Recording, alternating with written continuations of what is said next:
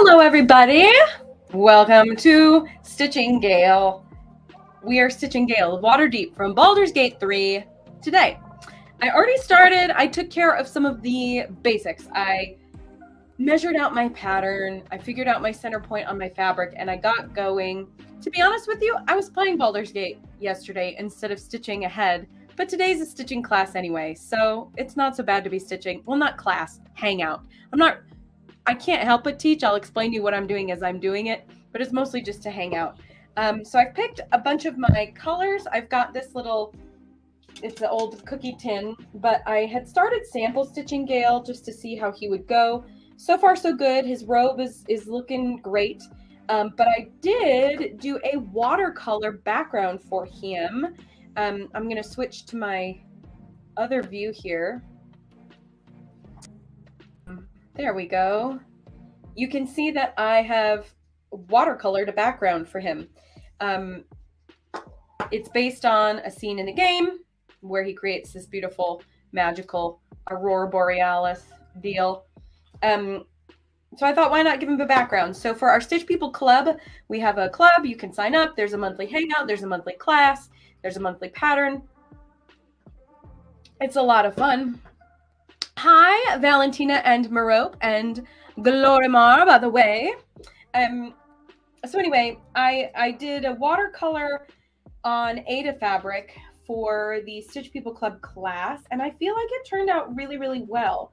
The basics of it are thusly. I will tell you, I'm not a watercolor artiste. I was merely using a reference photo and trying to capture what I saw as I saw it.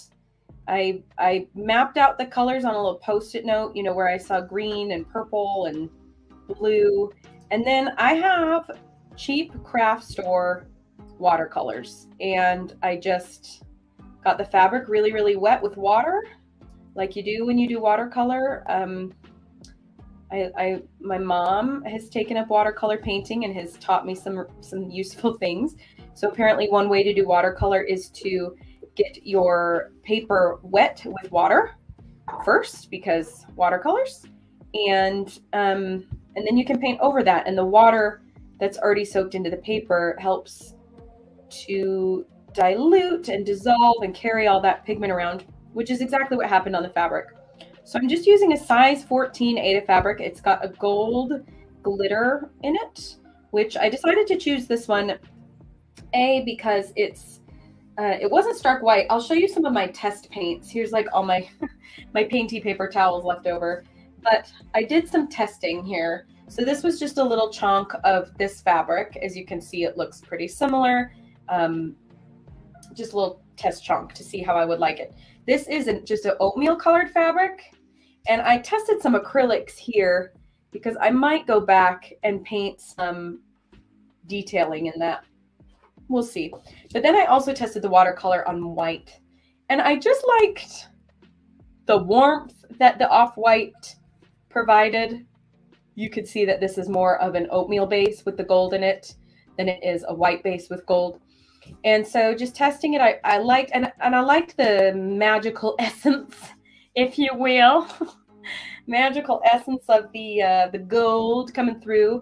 And seeing as this little scene in the game is generated by magic, and that Gale is a wizard, it's a whole thing. We're telling a story with our Stitch People portraits. We always do. And so I like to make choices that help tell the story.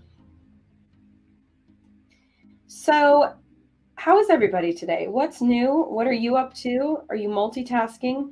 Gosh, I hope you are. I'm not nearly entertaining enough to be your sole endeavor right now, but we're all here hanging out. I mean, I'll be here for a few hours. For those of you who have not cross-stitched before, you will see what a labor of love it is. You'll see beneath me, I have an iPad that shows Gale. So I have for color reference, but I did go ahead and pick out colors already that match in my estimation. I also have the pattern. You know what, just to save on battery, I'm going to go ahead and pause this guy. Hello, Gale. We'll give you a break. And we'll just reference our pattern because I got most of the colors. Oh, after we were done last week, I went and designed Tara the cat. I don't know if I'll have enough time to get to stitching Tara today. I really want to get at least Gale's face done, and his beard and his hair. I mean, that's going to be the most interesting thing. I might stitch the shoulder portion of his robe because his hair comes down onto that. For the cross stitchers who are in the chat or anybody watching in the future, I will say I am using 4 threads of floss. I know. I'm wild and crazy. I'm just a wild cat that way. Usually I use 3 threads with size 14 Aida fabric, but I am living on the wild side. And here's why. Because since I painted the background of this fabric, that means the background of my stitching is no longer consistent.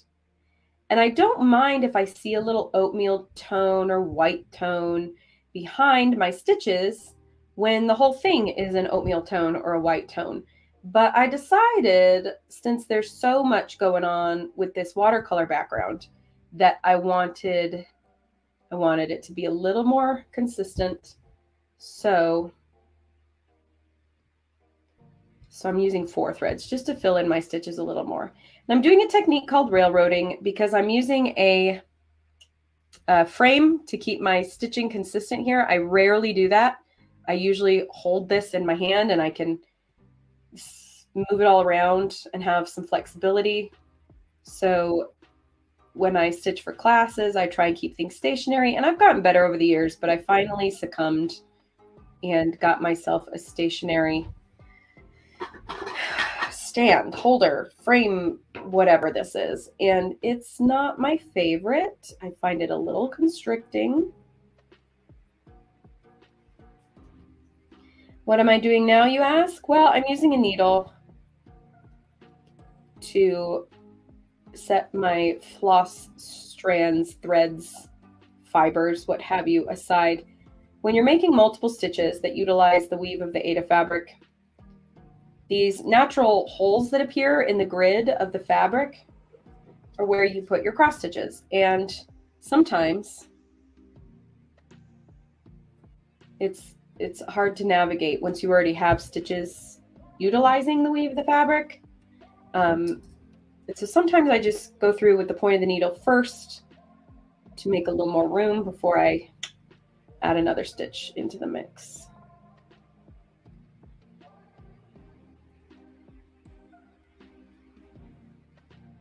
And I like to be as systemized as possible when I stitch, but sometimes you can't. Sometimes you get a prettier stitch by going out of the groove of your stitch pattern here.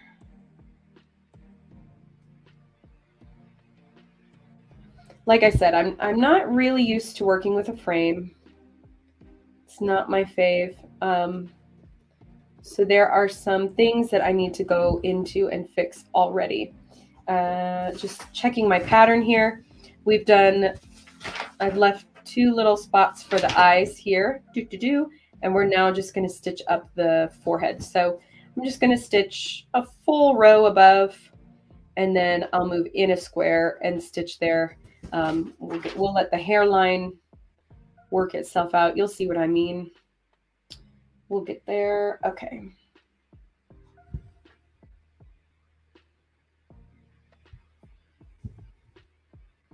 So once I finish stitching the skin tone color, I'm going to go through the stitches with the tip of my needle and utilize the tip of the needle almost as a brush or a comb, a single-toothed comb, to get the fibers to lay a little more flat. And I know around his chin looks crazy. Here's why. If you look at the pattern, you'll see that he has a beard. And I designed it so that his beard looks pretty full, but if you play the game, it's not a very short beard. I'm sorry, it's not a very long beard. It is a short beard. And so there is some skin tone showing through there. So while I was stitching with my skin tone color, I wanted to make sure that there would be a little bit of skin tone underneath, just in case we wanted to see that poke through. We can always cover up. It's harder to go back after the fact and like sneak threads in underneath, if that makes sense. So, you know, hopefully that makes sense looking at this pattern. And now I'm going to use my other hand again. So yeah, I stitched in a little bit of the chin. I'm going to look at the chat here. Oh, love your glasses. Thank you. Hi, Christina. Hi, Luna. Doing cat shopping online. We love to hear it. Cats need toys. Cats need treats. Our dogs are just the most helpful little trio. They love to be just underfoot.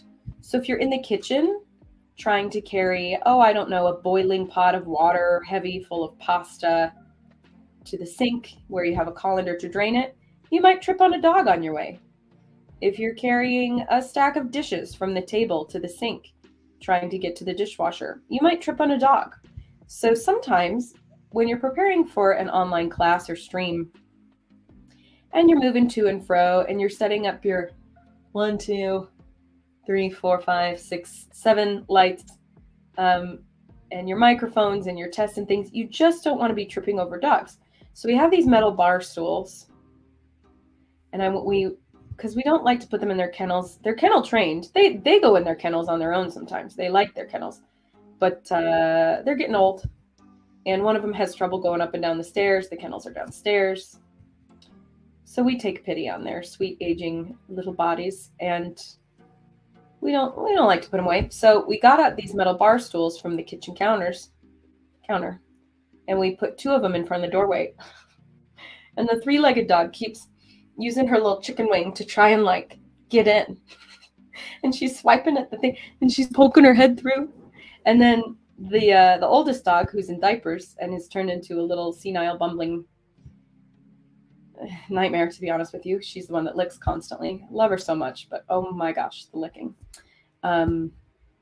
She just shoved one over. She just barreled right through, broke through the barrier like frickin' Enjolras, making her way in to glory.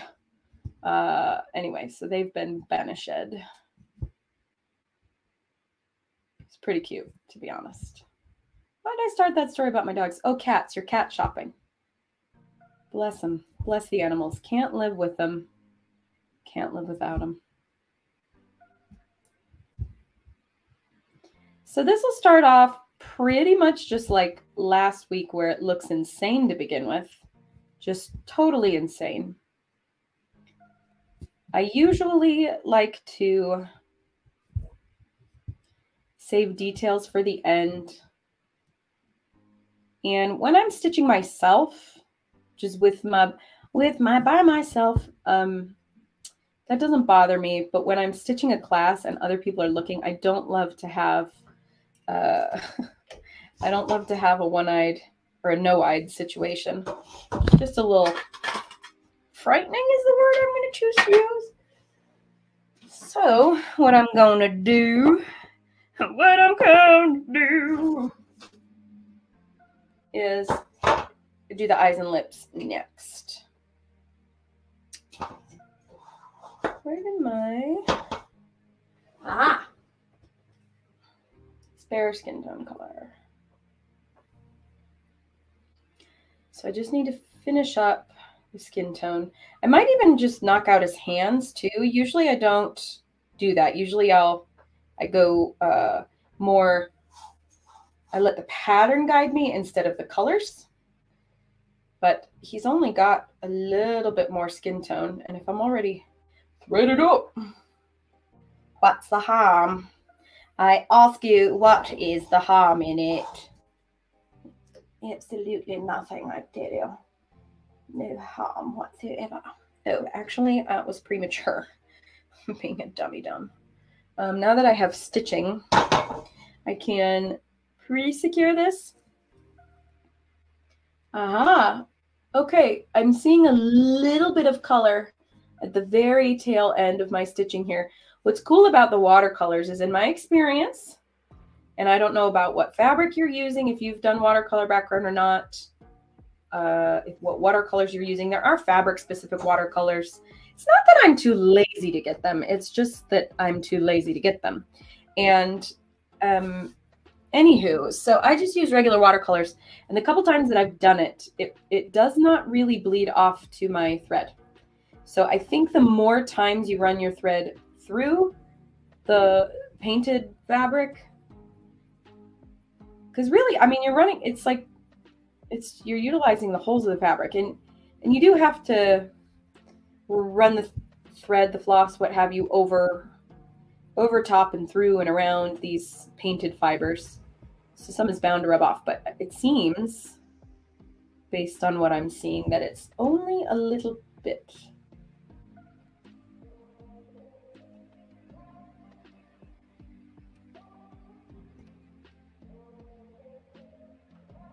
So anywho, animals are the best. Emotional support and a lot of love. Ain't that the truth?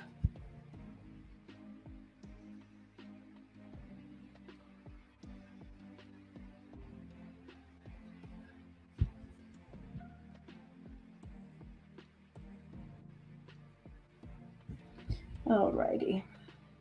I've gotten quiet. I get quiet when I focus, and for that I apologize. I'm just taking a real close look as I stitch to make sure that things are laying flat, that they're not twisting.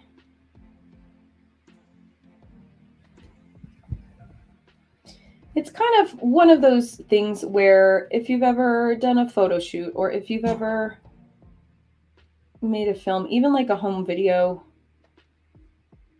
some things it's just better if you can shoot it right than have to fix it later. Don't want to have to fix it in post. So this is me just taking a second to make sure it's right from the get-go. Some of these stitches are a little tight compared to their neighbors.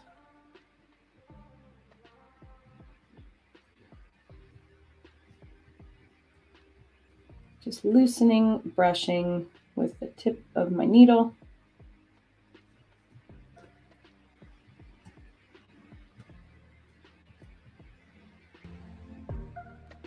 Ooh, new lo-fi beat. Can you zoom a little on the fabric? I sure can. Uno momento, and I will do it. Okay, I still have to work with the beard and the mustache hairs, so the stitches down here that are a little inconsistent, I can fix once I'm down there doing that. Okay. So from the ear, you will see I need a pointer. Where's a good pointer? How about this little teeny tiny crochet hook? So there's this portion of the beard that we have an outline for. I'm just going to, over here, I did a long diagonal to fill in the skin tone color. I'm going to do the same on the other side. And then I'll go down, do his little fingers, his little hands. Let's see, could you help with this arm? And so I can get this a little lower.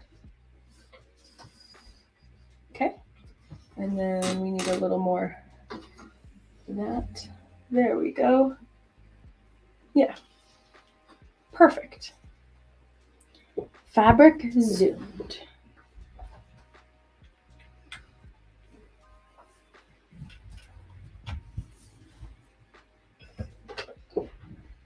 Great. Swap out this cork real quick. Okay.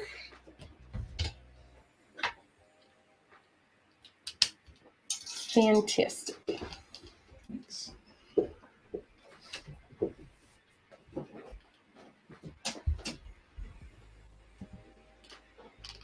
Come on.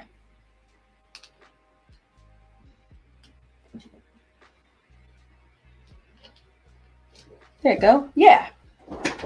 And it's a little tricky because the light shines through from behind. So what if I put something behind so it's a little less shiny throughy? That is the technical term. That's what it's called. It's called shiny throughy. Okay, so this is why they call it counted cross stitch.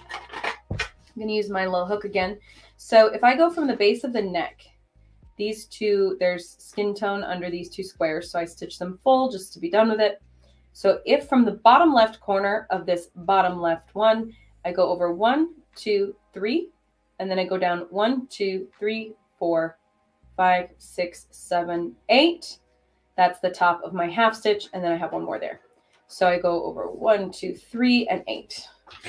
So from the bottom left of the bottom left, and yes, I'm not going to clip off my thread. I'm just going to go over 1, 2, 3, and then 1, 2, 3, 4, 5, 6, 7, 8. And this is my half stitch.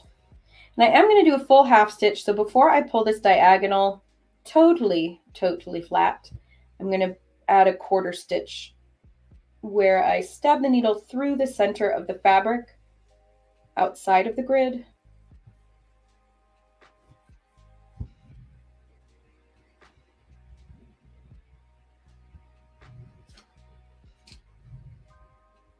There we go. So we get a little 3/4 stitch.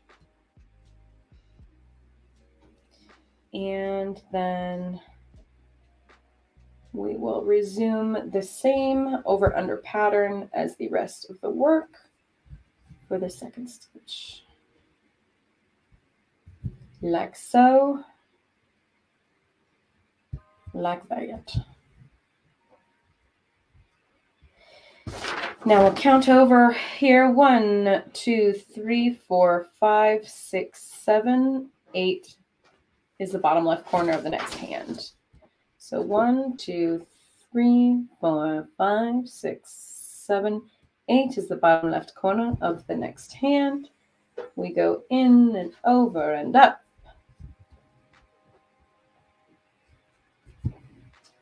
Can I take a 20-second pause on your mic?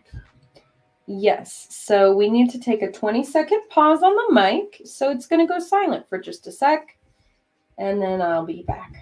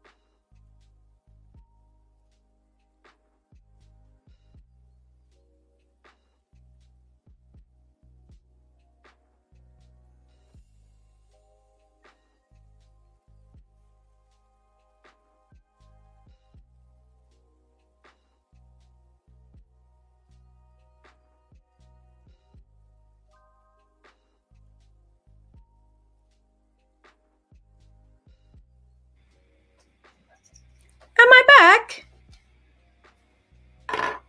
We just shifted the microphone position so that you can hear me better. Huzzah! Thank you, Tech Man.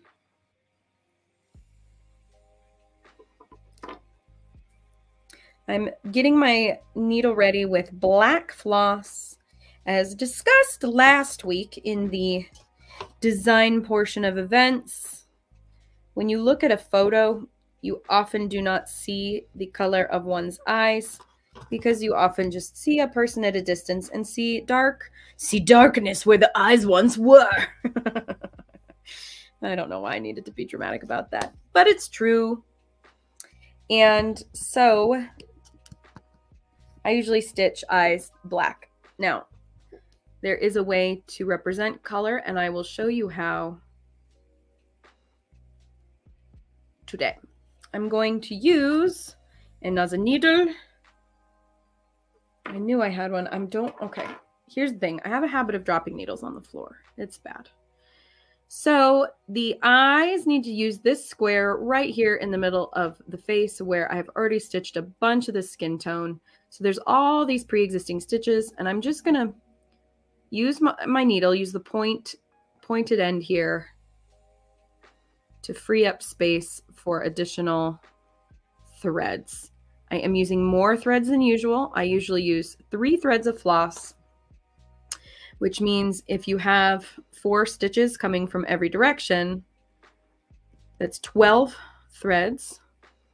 But if you're using 4 threads of floss when you stitch, that's 16. 4 additional threads per tiny little point in the grid, which is already, there are 14 per inch. So you've got these itty bitty, teeny tiny points that need to do a lot of work, to be honest with you. So just making sure my stitch can lay in there nice and flat so that it looks clean.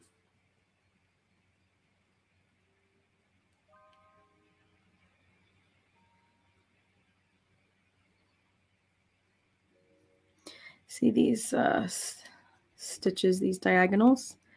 Don't want to let me through cleanly.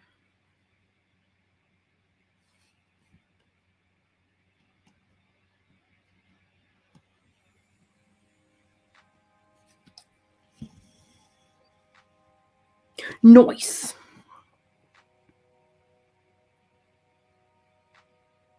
These still aren't the cleanest X's in the world, but I'm not too worried because of the way that I'm going to be doing the eyes, which I will show you.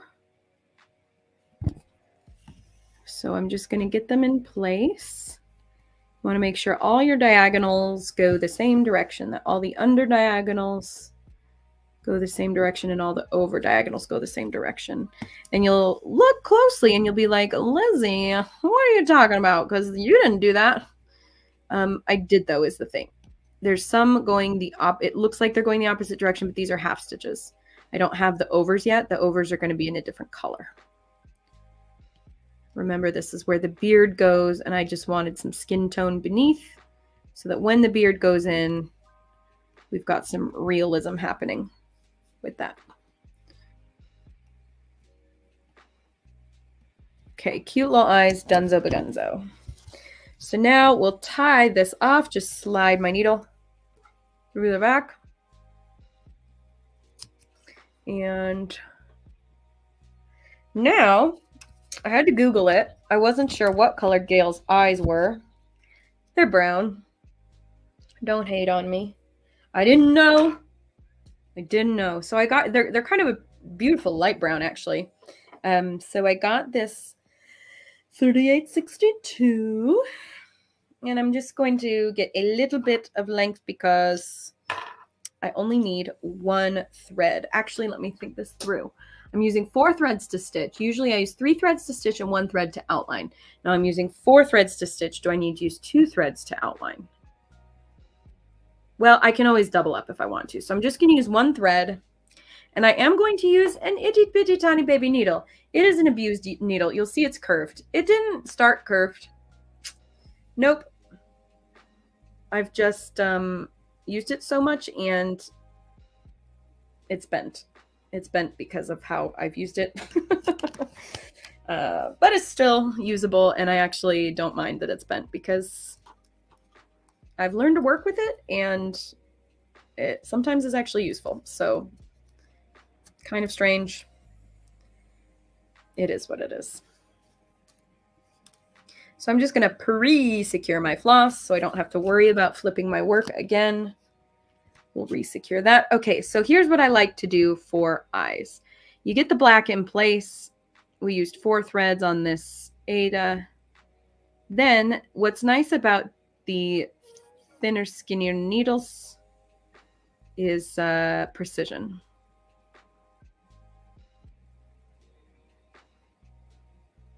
And I'm just testing the corners of my eye to see where it comes through the most easily and naturally.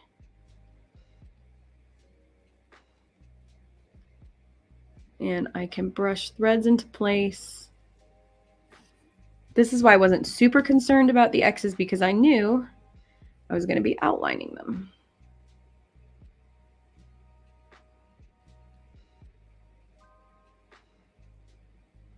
So there's sort of a beefy stitch, this one right here, that I want to be careful of. I don't want to do anything that's going to make that even worse.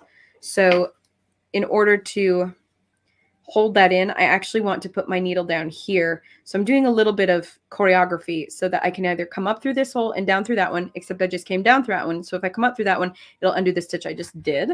So what I'm going to do is double back. I'm going to come up here and go down, and then I'm going to come back here and come up and down, so that when I do, I can use the needle and tuck those threads in a little bit more and hold this looser stitch into place.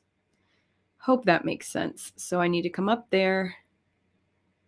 I'm going to come over here.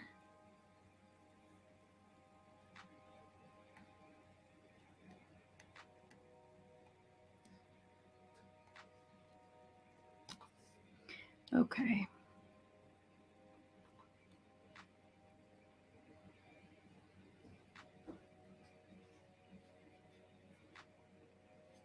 I wish I could give credit. This is not a little eye technique that I developed.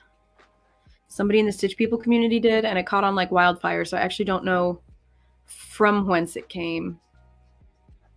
But in an effort of credit where it's due and karmic goodness, may whoever thought this up be blessed this day. And thank you for your creative contributions.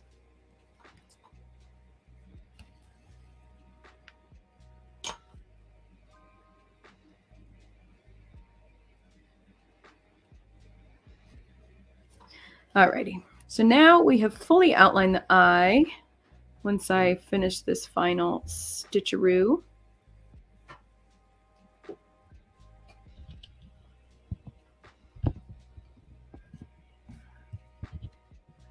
and I will outline it on the other side as well.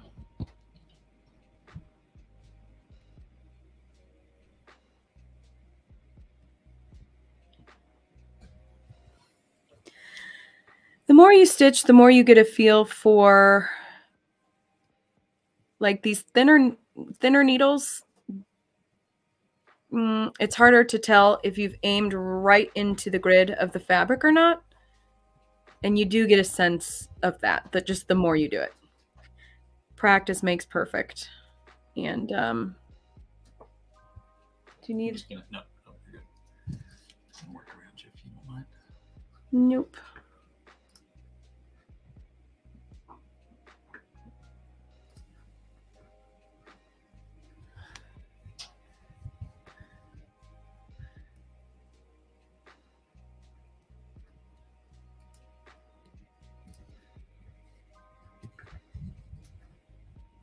Got my focus brains going, so apologies for being a little quiet. Tell me about you.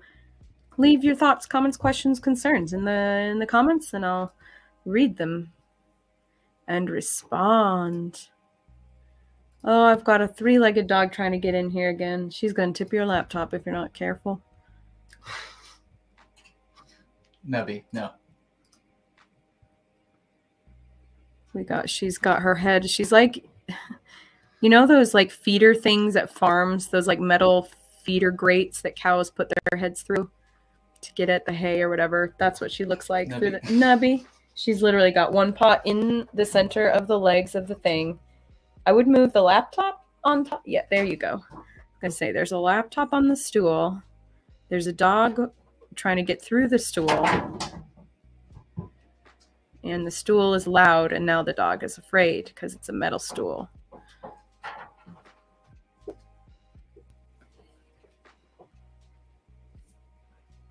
Silliness, I tell you.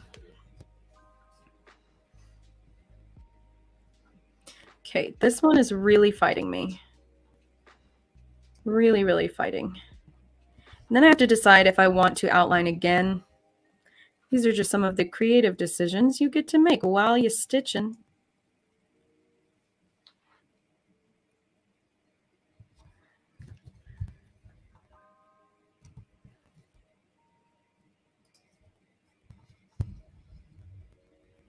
Cool. Is it brown enough?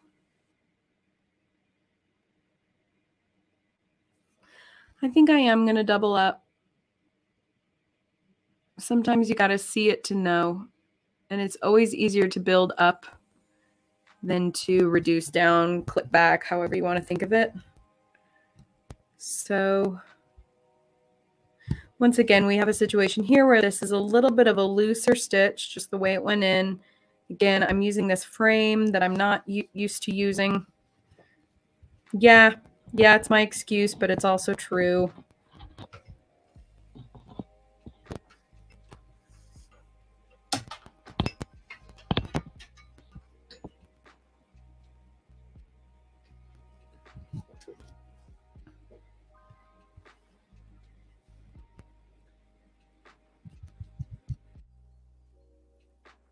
Need to make sure this needle can get where it needs to go. There's a reason this needle is bent because I have a habit of like, oh, cool. There's too much floss in here.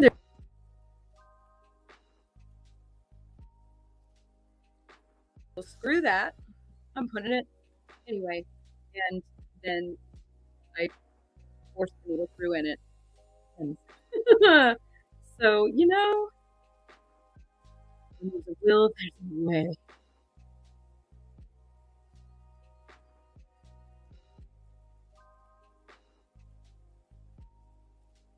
I do like how it's looking to have 2 threads of brown around the eye, though.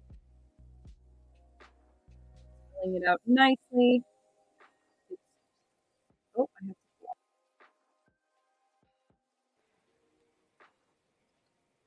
Okay, I can talk again.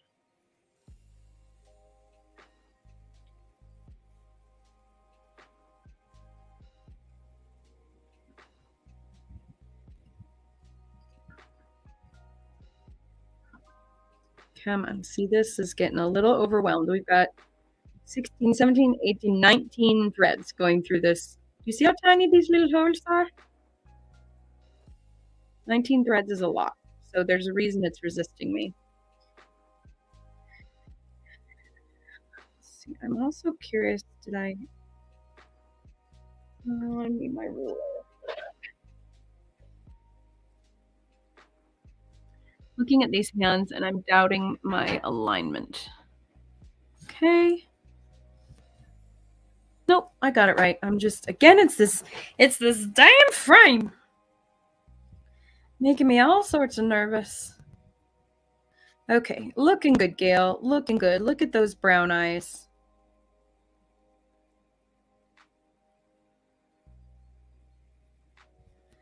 I saw one of our Stitch People ambassadors, Erica Coda, posted, she reposted, I can't remember who it was that she reposted, but she reposted somebody else's photo of how they package their goods. It's like somebody who sells on Etsy and does hand stitch stuff. And their thank you note, it's like, thanks for your purchase. Hope you like this. And on the front of it, censor for sensitive ears. It said, this took an effing long time to make. That's all it says at the on the front. And you know what? Can relate. Sometimes it just $150. Why does it cost $300? Because if it didn't, I'd be making like negative dollars per hour. That's just how long these things take sometimes. It's how you say, a labor of love. So now we're going to tie off the brown on the back. And we're going to get one little thread of white. DMC Blanc. DMC is a French company. It's been around since the mid to late 1700s. That's true. It's based in What is the name of the French town where it is based? I really want to go to there. I've Googled it. It's on the tip of my tongue. It starts with an M. I'm Googling it.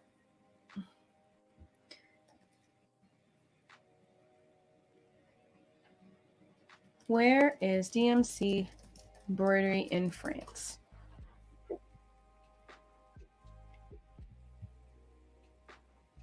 Mulhouse. I don't know how to say that in actual French, but it is spelled Mulhouse.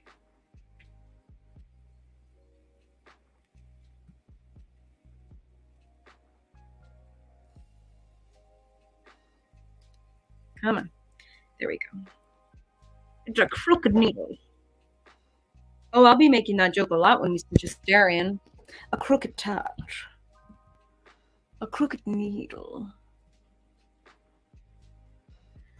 Yes, Mulhouse. I have done my dogs in embroidery. I like to do embroidered animals. They are very fun. So with the white, I like to do a little sparkle. Again, sending gratitude and good karma to whoever started the Stitch People Sparkle. Wasn't me. It's a person in the Stitch People community, and it's freaking cute. And this is why it's nice to build on one another. But it's a cute little detail that spread like wildfire. A lot of people do it now, and so I don't know who to officially credit.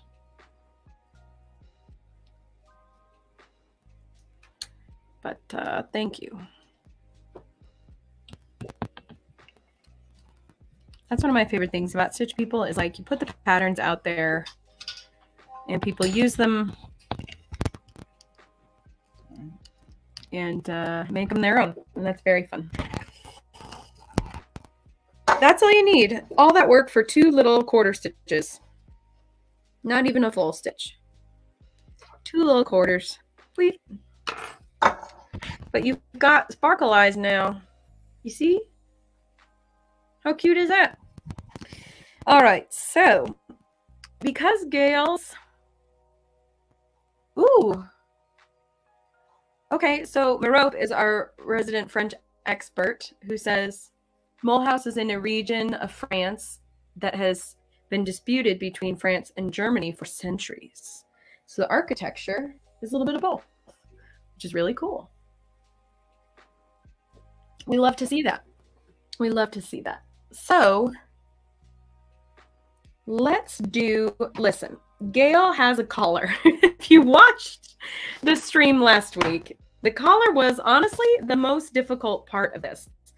We wound up with that, which I think is representative enough. Remember, with Stitch People, we represent, we do not replicate. So you get as close as you can. That's the name of the game.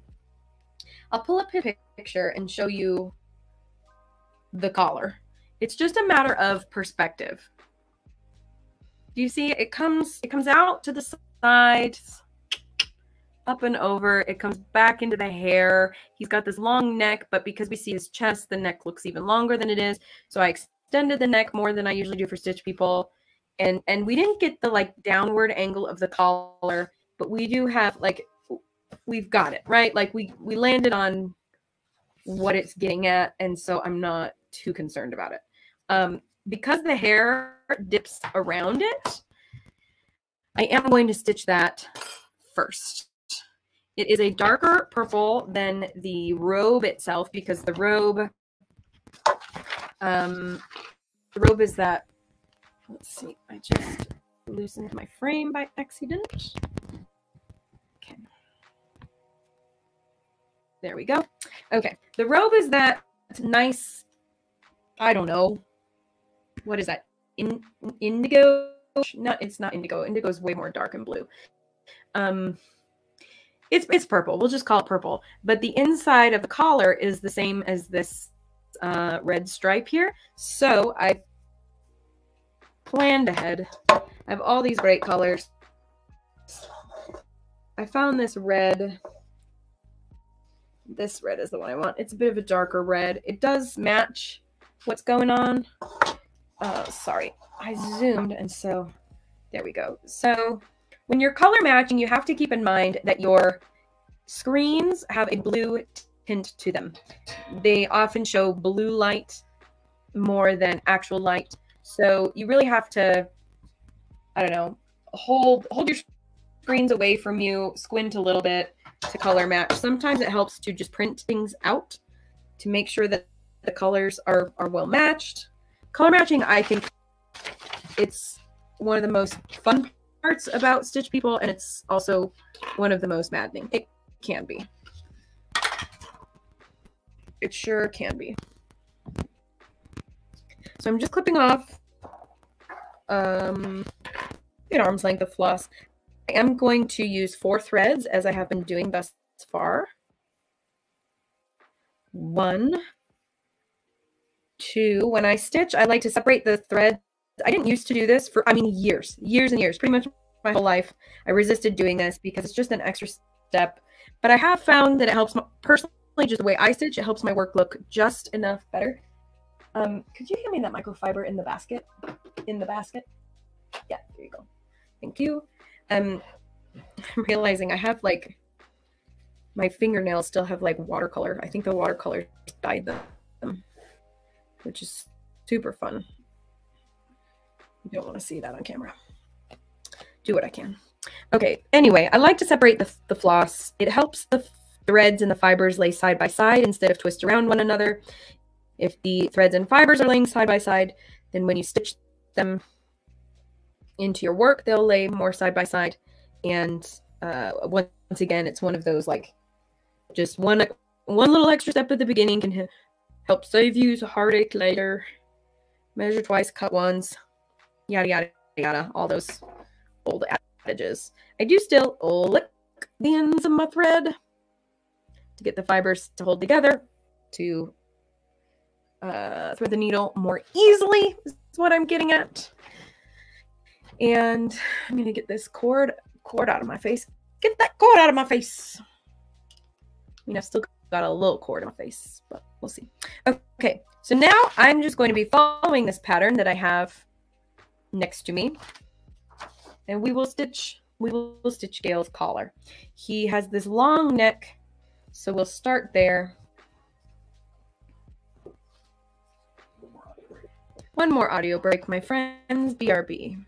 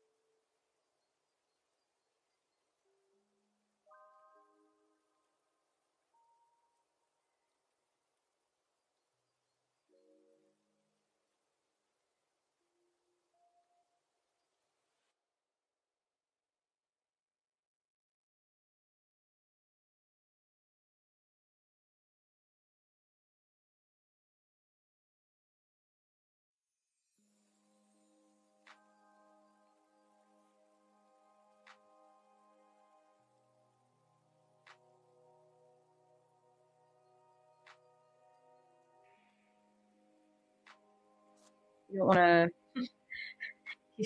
Says the woman who has needles that she has, like, mangled, but you don't want to force things, at least not with the floss. The needles maybe, but not with the floss. I like to stitch, this is a size 5 needle. I like to use a size 5 needle. They're hefty enough, they're sturdy, nice to work with. They work well in size 14 Aida fabric. I don't know if that's the official choice. It's just what I use until I need to do more detailed work, and then I'll use a smaller needle like a size 10. Needles go, like, opposite what you think,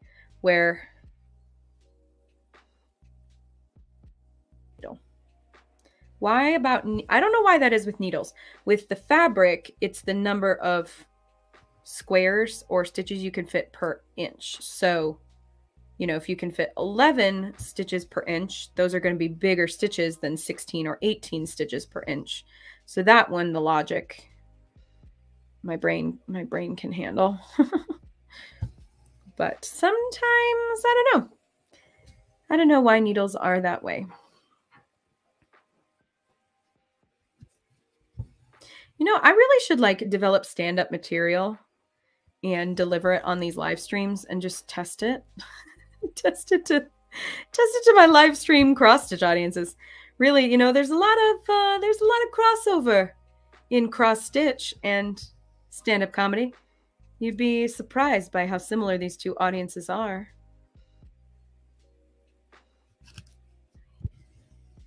So let's see, what are the similarities? People who need to project their feelings into other mediums, whether that be laughter or repeated stabbing of fabric over and over and over to let out all the pent-up rage, existential, you know, dread. Just low-key. That's why we cross stitch. It's all low, no big deal. It's just about existential dread. It's fine. We're fine. I'm following my pattern to my left. I don't know if you can see it in the camera or not. If you can't, I'm sorry. For I am zoomed. And zooming in on the work is a cuter look than being zoomed out so that you can see the pattern. But the fact is, I am following a pattern. And because I did the red in the collar, and there's this red stripe down his robe. Stripe? Sash? Is it a sash? I don't know. He's a stylish dude. He didn't want just a plain purple robe. He wanted red sash. Anyway, I'm just taking care of it because my needle's already got this floss on it. So it's sort of like, you know, when in Rome, do as the Romans do. When flossed up with red floss, do what the red floss needs to do. It's the same phrase. It's this, you know, it's the same phrase. It's not. It's crazy. Oh boy. All right. 1, a 2, a 3, a 4. A 1, a 2, a 3, a 4. Remember that old Tootsie Pop commercial? Do y'all have Tootsie Pops across the pond? For any of you across the ponders? Tootsie Rolls, Tootsie Pops. Tootsie Pop is a lollipop with a hunk of Tootsie Roll in it. So see, this is an example where I could really, really pull this floss tight, and you see how it starts to distort the fabric just because of the tension it pulls. So I want this to lay flat, but I don't want to distort. So I went ahead and pulled it. It's a little distorted, but before I secure it and move on and do anything else that would hold that into place, just going to use my needle and calm its tips is what I'm going to do.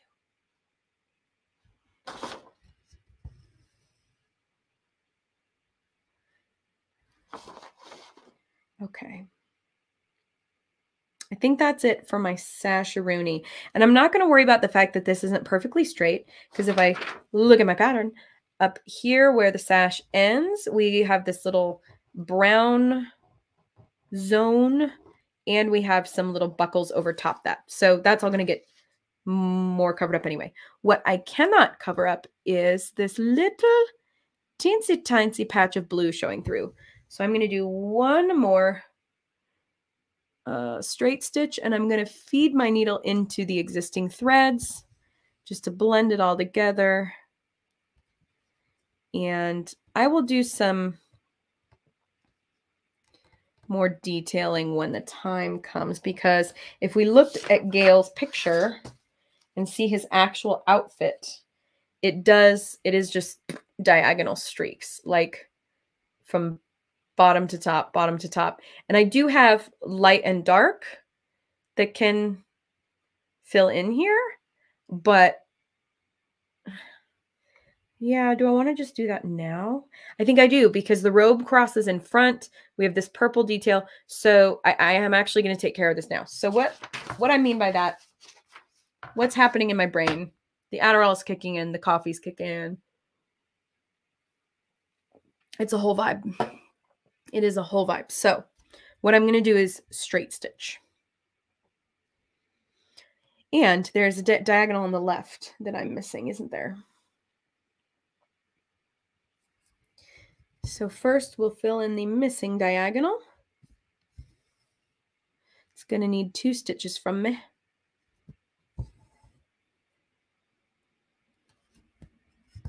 Fill that in.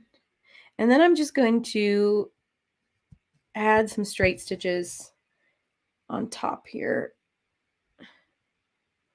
that are parallel with the existing diagonals that feed into some of this existing stitching so that it matches what's going on with the sash. I don't want to overwhelm the space. I don't want it to look too thick. I've already got cross stitching under there. I probably should have thought more about this and just done straight stitches. That's okay because I'm using 4 threads, so it spreads out pretty quick. And I'll do one more right here. And I can do some detail stitching over that when we're done. Also, for anybody watching, I understand it is a lovely, lovely Saturday, so please feel free to come and go as you need. I'm just happy you're here at all. It is a delight and a pleasure always to know that your presence is digitally near my presence. And so please don't hesitate to come and go as you need, hopping in and out, off and on, whatever the case may be. So before I can stitch his hair or his beard or Rooney, we're going to just double check.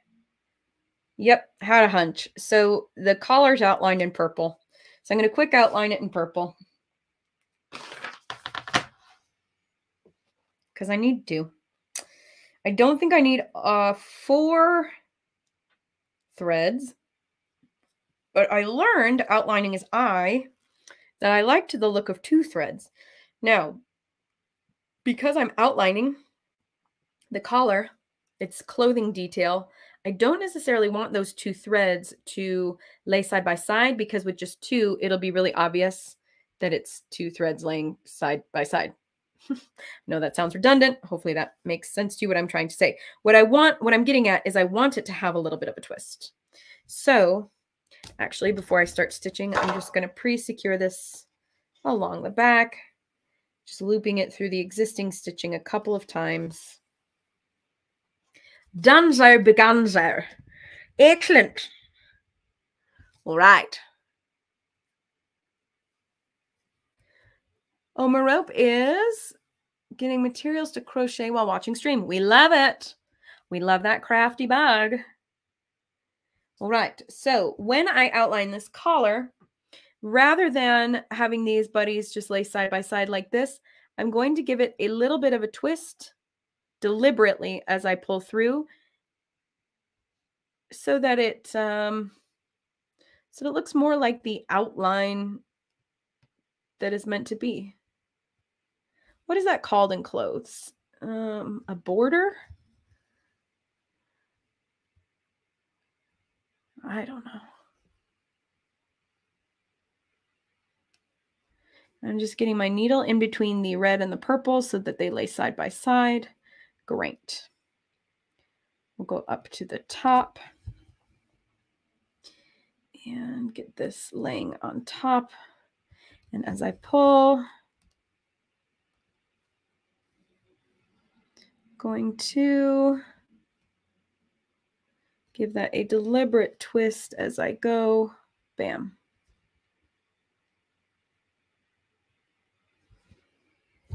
Other side. Do do do do do do do do do do do do. Stream of consciousness stitching with Lizzie Bean. Badu, badu, badu. I'll just sing you a concert. I could perform the entirety of the opening of Into the Woods for you. I could do the entirety of the opening of Hamilton. How about that? We'll call the concert just openings.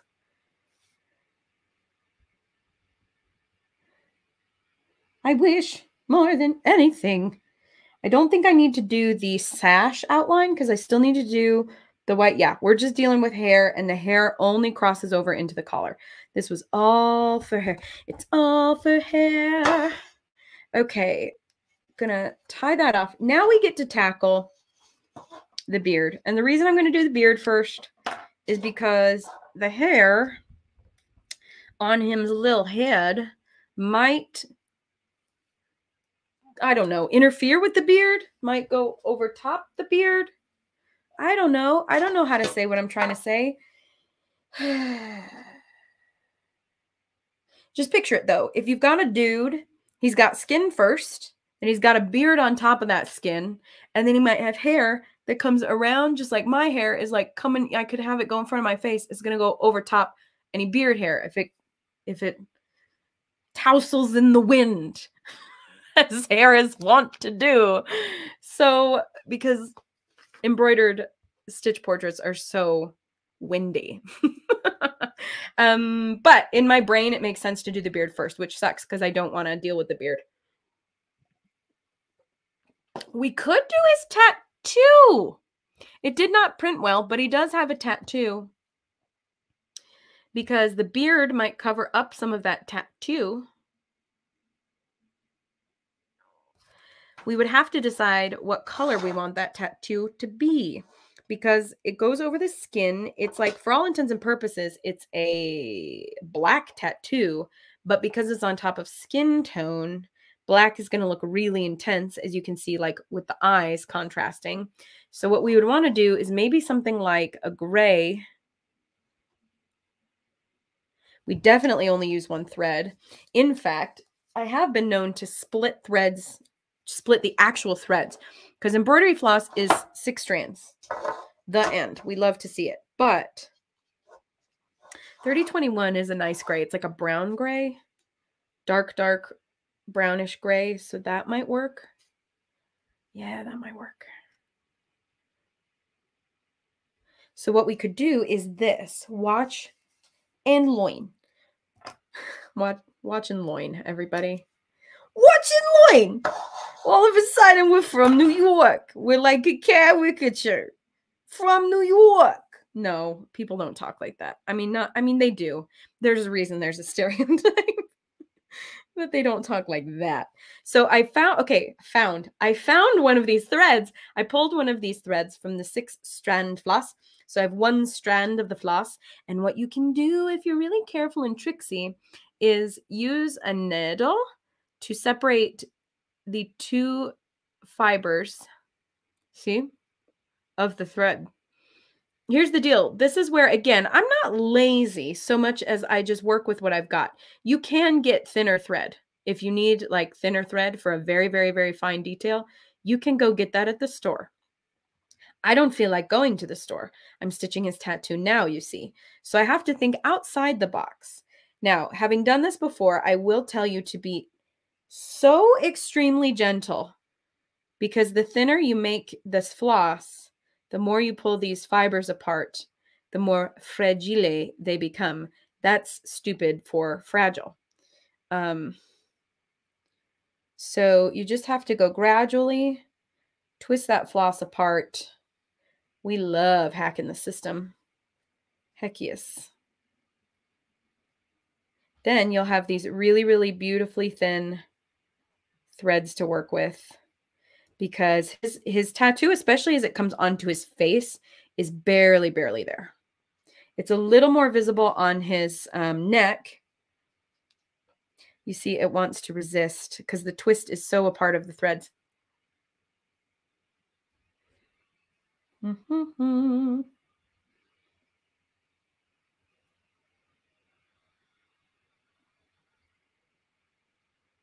Because these thin fibers are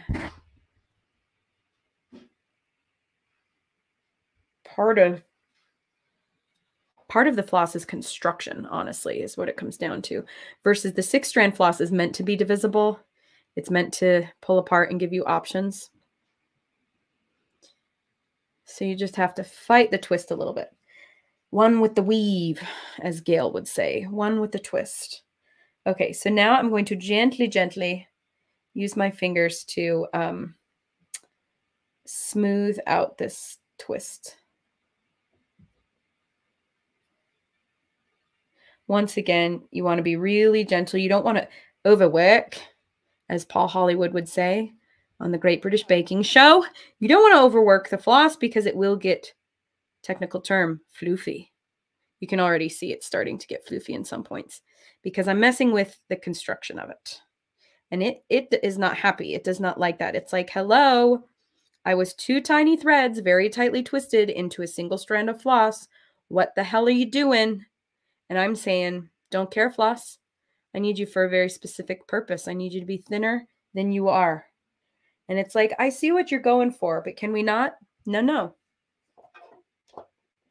Once again, you see why I have bent out of shape needles. Because I will get what I need from these crafting materials also help there. Okay, so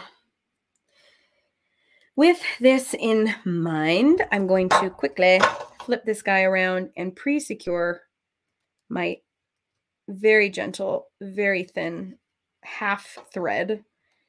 And I'm using my tiny needle. And again, the more you work it, the fuzzier it's going to be. So you really want to reduce. It's a little bit like kneading dough. Like you can over knead it. You can overwork it. The more these little fibers pull against other fibers, the more fuzzy they will become and the less crispy it will become, which totally defeats the purpose of a crispy, thin little eye tattoo situation. So he's got this weavy tattoo that goes up into his eye. In fact, I alluded to it in my pattern, but I'm going to pull it up on the iPad. Do you see his tattoo? So it kind of comes from the, well, I'm just going to talk on what I see. The left side of his chest comes up over to the right, up his throat, disappears behind his hair for a little bit. And I don't know, you can barely see. This is a bit of a far away screenshot, but it does go up into his eye. Very, very faint to the right and down. So it gets darker the closer it gets to his chest. So I'll probably do 1 thread. Be very gentle. Ah, see, it already pulled apart. Told you have to be gentle. Like the slightest bit of resistance. And it can pull apart because it's so, so, so thin.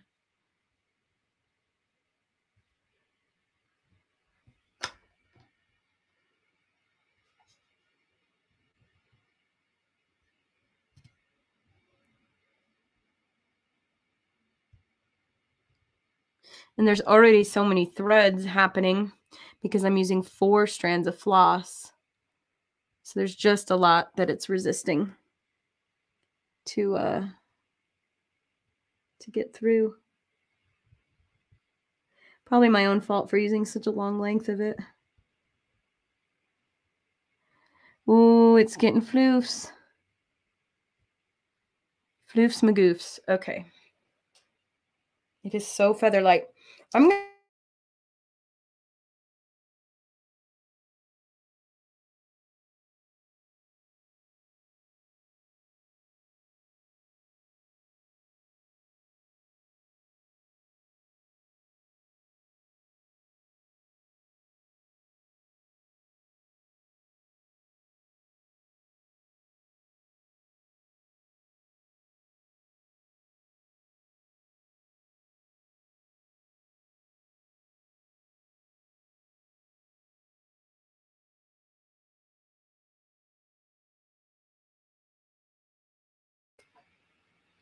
All right.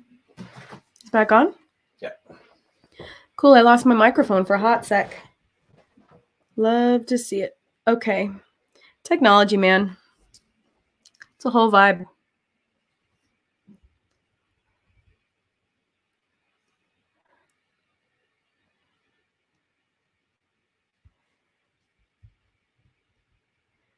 No.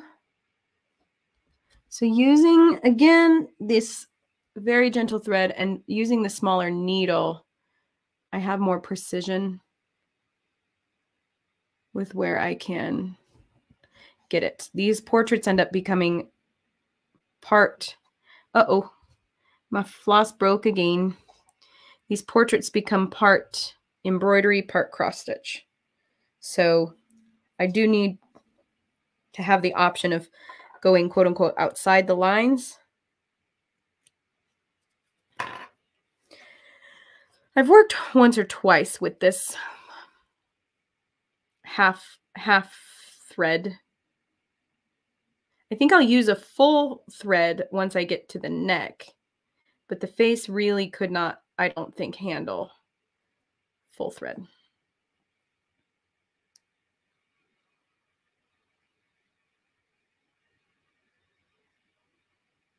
It's just cotton, natural material, so it does pull apart.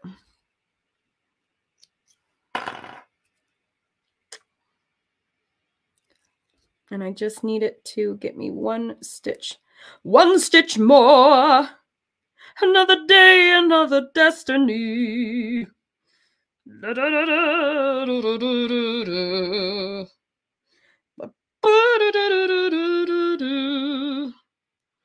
One stitch more. Speaking of Angel Ross, there we go.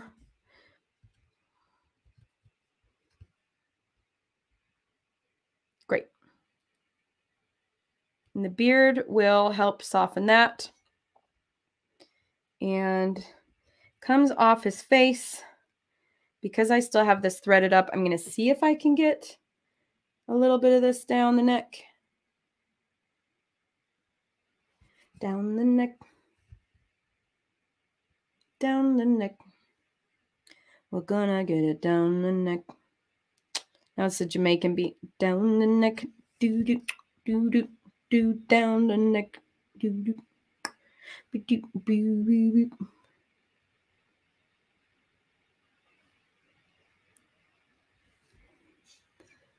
Okay.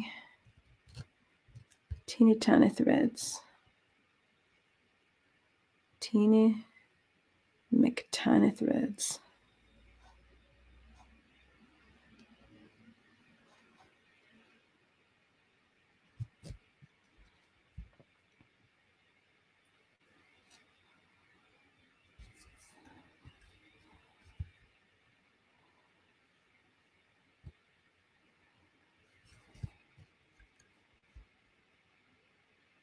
Nope, we didn't quite make it. If the fibers pulled apart, it's all right, it's all right. Undo, undo. We've got a couple. We've got at least the face ones in place, which is what we needed. Needed his face tat. Are any of these salvageable? That one's too short. That one might be. We'll just keep them around for, oh yes, we've got a nice long one there. So keep those threads around. Now for the beard. Beards, man, beards really get me, especially short beards where technically it's as light as it is because we can see skin tone coming through. I was ready to dance. Oh no, Merope was ready to dance. What was I singing? I'll sing again. I could sing. Don't make me sing. You know that SNL sketch? Except I'm legit that way. Like, please don't. I will for your entertainment because I'm your sole source of entertainment on this stream. But otherwise, you know, if we were just hanging out, I'd be like, no. That is a little bit, I'm color matching his beard. I pulled some colors. You can see this is a little bit like yellow. I feel like Gale is like centuries old, maybe. Is that right? So he's got some gray in his beard. So that's too light, too saturated. This could work for a beard. We've also got this one. That could work for a beard. It's a little richer. This is a, there's more gray in here, gray and green. This is redder and more saturated. That's probably a bit light. Yeah. What about this? Splits the difference on color, but it's as saturated as number 8 there. Probably, maybe we do one of each of these. Or one of each of those. Could do 2 threads. 3 is probably going to be a little intense for his beard. Yeah, we'll do those 2. Well, no, hold on. Those are too close, so it's either those 2 or those 2. This is the kind of minutia we are dealing with. I like those. They're slightly more contrast. So what I'm going to do is I'm going to pull an arm's length.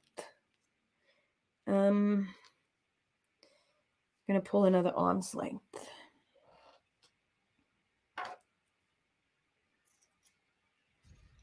I'm going to get 1 thread of each of these colors. We're using 3781 and 3021 for those of you wanting to replicate exactly. 1 of each, and then we're going to do, you know, what the word I would use to describe what we're about to do. Is that a streamable word? Is that a word I should use on my cross-stitch streams? We will call it, for Gale's sake, as he's a wizard. Well, except in D&D, there are wizards and sorcerers. I think they're 2 separate things, but we'll call it sorcery. We are going to do some sorcery. So we have 1 of each of these threads. We're going to go ahead and I'm going to use my, well, do I want the little needle? We'll use an in-between size needle. How about that?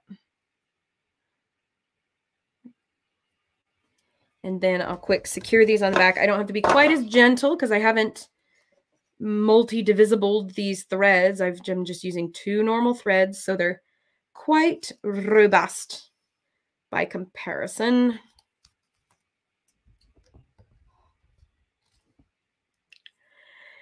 And we're going to follow.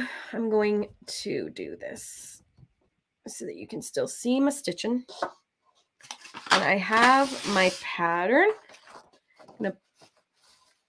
I don't know. We'll put him down here. There. So you can see him. You'll see what I'm referencing. And then we have the actual dude like this. Perfect. So you can see all of the pieces here that I'm working with. Gale, actual Gale, and the beard that he has. The way that I represented it on paper.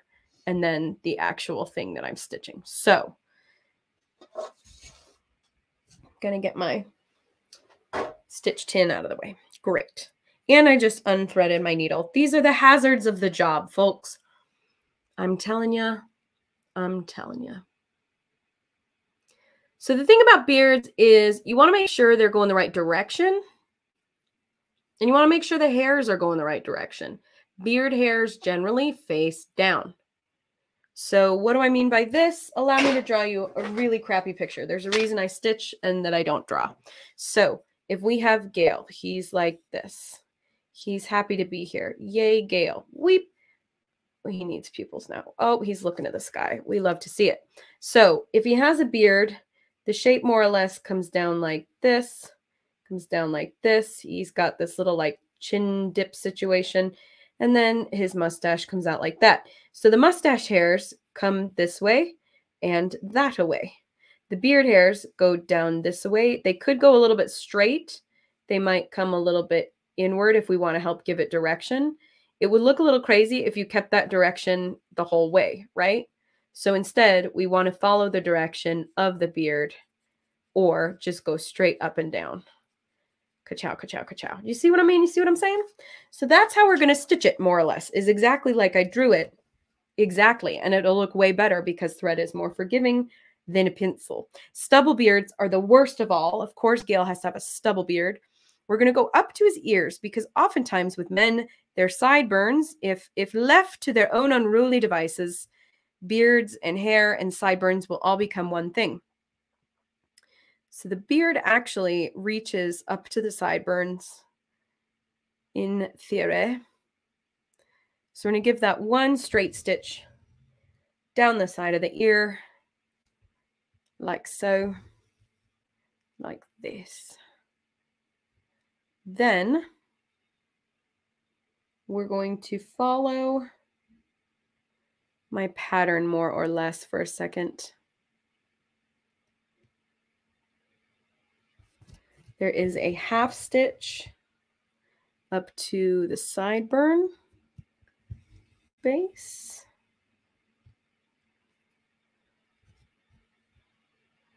Great.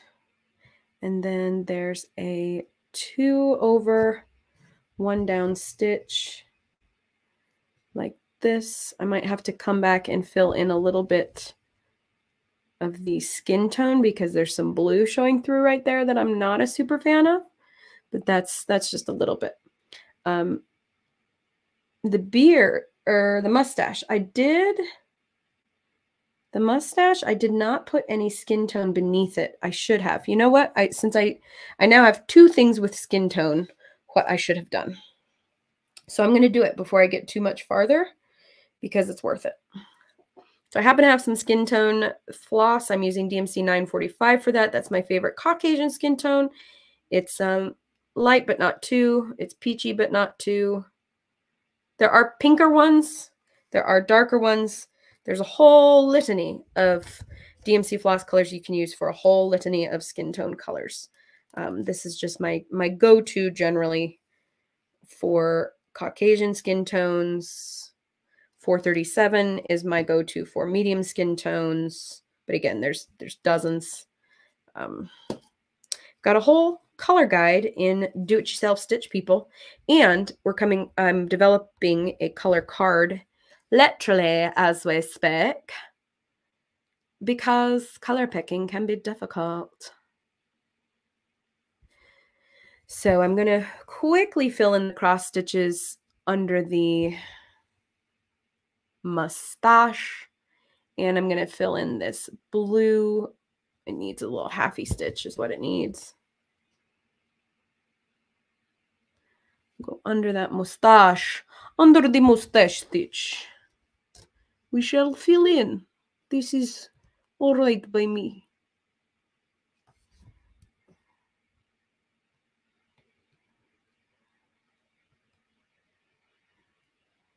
Great.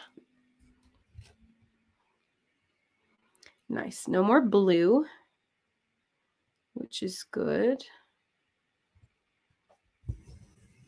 I fill in one more little quarter stitch over here where there's some blue. We don't want blue. Again, if I hadn't watercolored the background, there would just be like a light oatmeal fabric color coming through. That would actually blend away with the skin tone color. Wouldn't be a super big deal. Not even a little bit. But because it's blue, it don't look right. Not at all.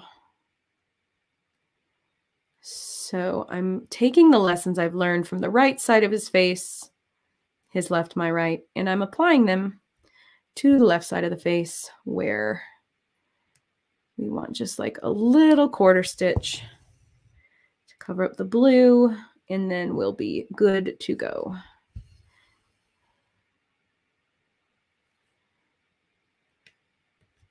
Yep, blend away, blend away, blend away, blend away.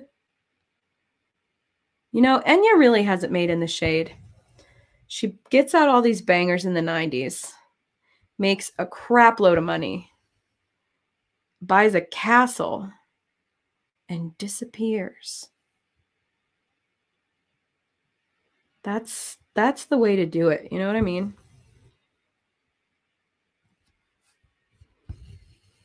Okay, there we go. So just fleshing out the flesh tone, if you will.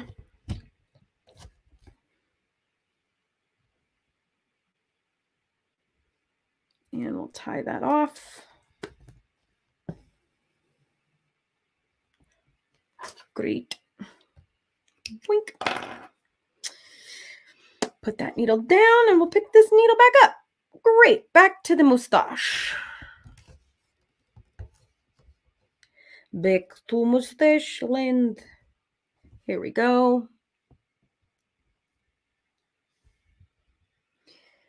So we have mustache stitches, but I want the mustache to be the correct direction. So I'm going to do a couple more of these longer diagonal stitches in the direction of the mustache so that the eye associates it with a mustache and like fills in the details accordingly in your brain. So when you're working with such a small space, again, we're not replicating, we're representing. And so you take some creative liberties, but your brain does a lot of the work for you. You'll be surprised. And it's like, oh, I see a face in that. I see a mustache in that. Perfect. This is great. I know what to do with mustache. And it'll fill it in your mind.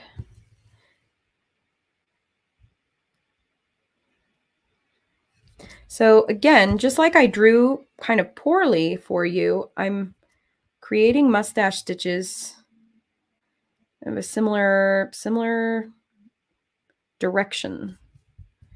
Short little straight stitches to represent the look of a mustache. And if you were to be stitching, I know some of you are working on some other projects, other characters, and if you were to be stitching a mustache for anyone, this is the kind of method you could follow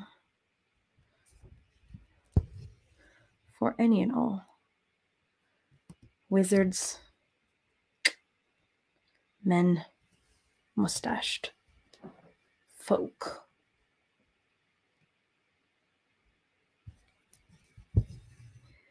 And now I'm going to basically do the same thing on the other side. And in fact, I'm going to pop over to his sideburn. I'm going to fill that in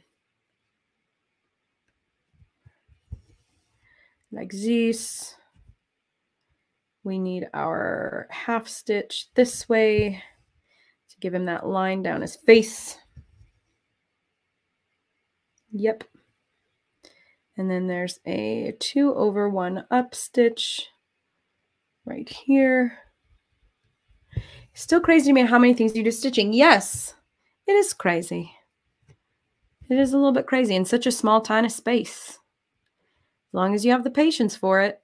It's like that meme you see going around of Men in Black. Is it worth it?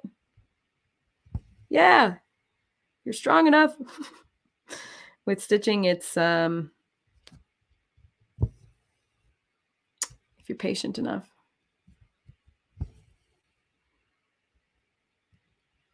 And because this is a mustache and these are tiny little stubbly mustache hairs, I'm not worrying too much about if these are laying flat or if they're twisting a little bit. I want the variety. So I'm just going. I don't mind some of the skin tone showing through because that's more natural. That's my personal preference though. If you like your stitches to be so stinking consistent, you can choose that. And his mustache is wider than on his actual face because Stitch People heads are freaking wide. So that's why that is. You know, sue me, I guess. Stylistic Stitch People-y choice that was made 10 years ago and just been keeping on with it ever since. So I'm just referencing my pattern, I'm pulling in the skin tone a little bit, manipulating this stitch because of how I designed this. I don't want the skin tone to go out of bounds of the chin where we designed the chin. Because if you recall, his skin and his hair is like the same color. And so we did this line. You can kind of see it, this line that comes down and around to differentiate what's going on between the two. And so I don't want the skin tone to go outside the bounds of that line that we predetermined. Now I'm below, I'm at his chin. So I'm going to do one straight stitch up, and I'm gonna go above the lines of the fabric because of this there we go, this situation with his beard really goes weep, like right up into the middle of his bottom lip is the word I'm looking for. So I'm going to bring this up a little bit farther than the holes of the Aida fabric because I want this to do that ever so slightly. I'm not going to overdo it, but we can, again, we're not replicating, we are representing. So if that's what his beard does, we might as well make a little bit of an effort to represent that fact. And now I'm going to do some straight stitches along his chin.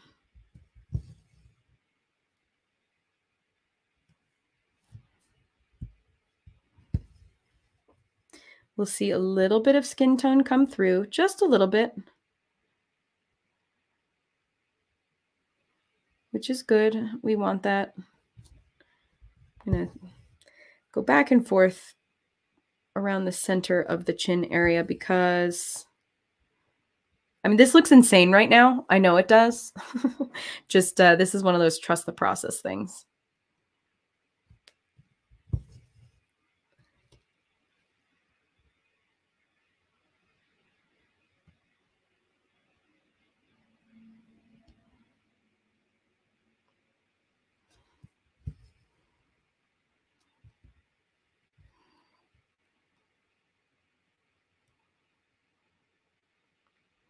I'm hopping around a little bit to the right and left side of the center point of his chin. The reason being, if you want to make stitches too close together, sometimes it causes problems. It might pull threads out of place because it's like too much anchored. It's like the reason if you have like a table, you could have legs. I need to go the other direction, but you could have legs like this, boop, straight down. But if you put them at an angle with like a brace, like that's stronger. You know what I mean? So it's like if you have too many little stitches side by side by side, all these threads that they're anchored against are going to like warp out of place versus if you do like a stitch here and a stitch here and you have this much space in between them, there's some tension there to hold things into place. Oh, there's some chat happening. Let's see. I need to remake Potions Master. It is beer so wrong. I was thinking I'll do Hogwarts Legacy characters next. Because I stitched up that gifty one for my friend. Posted it to the gram. So I have the patterns. And I have shared them for personal use. So I might as well post them for free. I could do classes, freebie classes after that. I'm going to add one more stitch that'll bring like the hairs up to the center of his bottom lip. Little details like this. It's literally like a half of a 14th of an inch. But it'll make all the difference. Let's see. Now we have a half stitch from this point in the pattern to this point in the pattern. We need to make room for where his little smile is going to go. He's a happy fellow after all. Gale of Waterdeep. Always looking on the bright side of life. Have a half stitch over here. Great. And now, oh, I am going to pull in the side of his beard. this away. We're going halfway between the holes of the fabric. Some people might like do the whole outline first and then fill it in from there. I'm just letting it take me. I do often like to outline just to give myself boundaries. Creativity loves constraint, after all.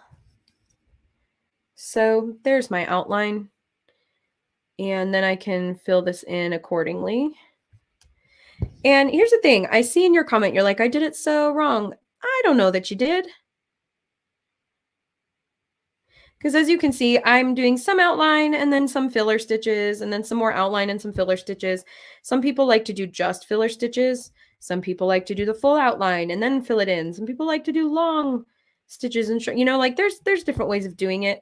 Right now, I'm just doing short little straight stitches within the skin tone color because beards are the worst. Beards are harder than hair. Beards are, in my opinion, the hardest thing to replicate, whether you're doing embroidery techniques like I'm doing, or even if you're just cross stitching it, because you still want to get the coloring right and the flavor right. It can go from a short cropped stubbly beard to like a big long beard in a couple of errant stitches.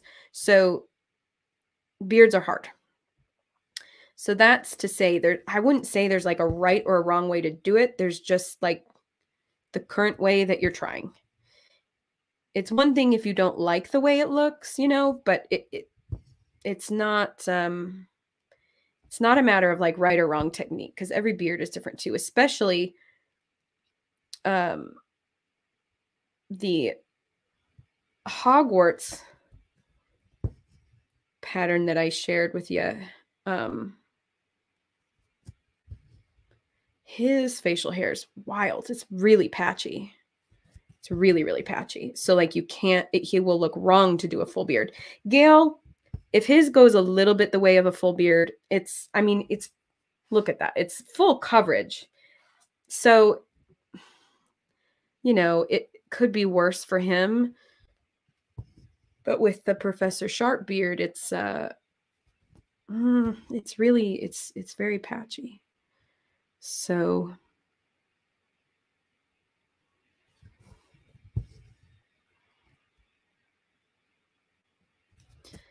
don't beat yourself up too much.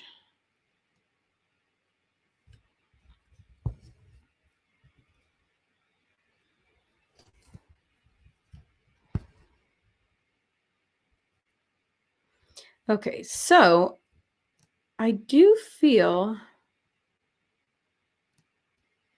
that, yeah, his, what am I trying to say? Skin tone. His skin tone is showing through nicely. And this guy needs to go up 1 and then over 2.5. 1, 2.5.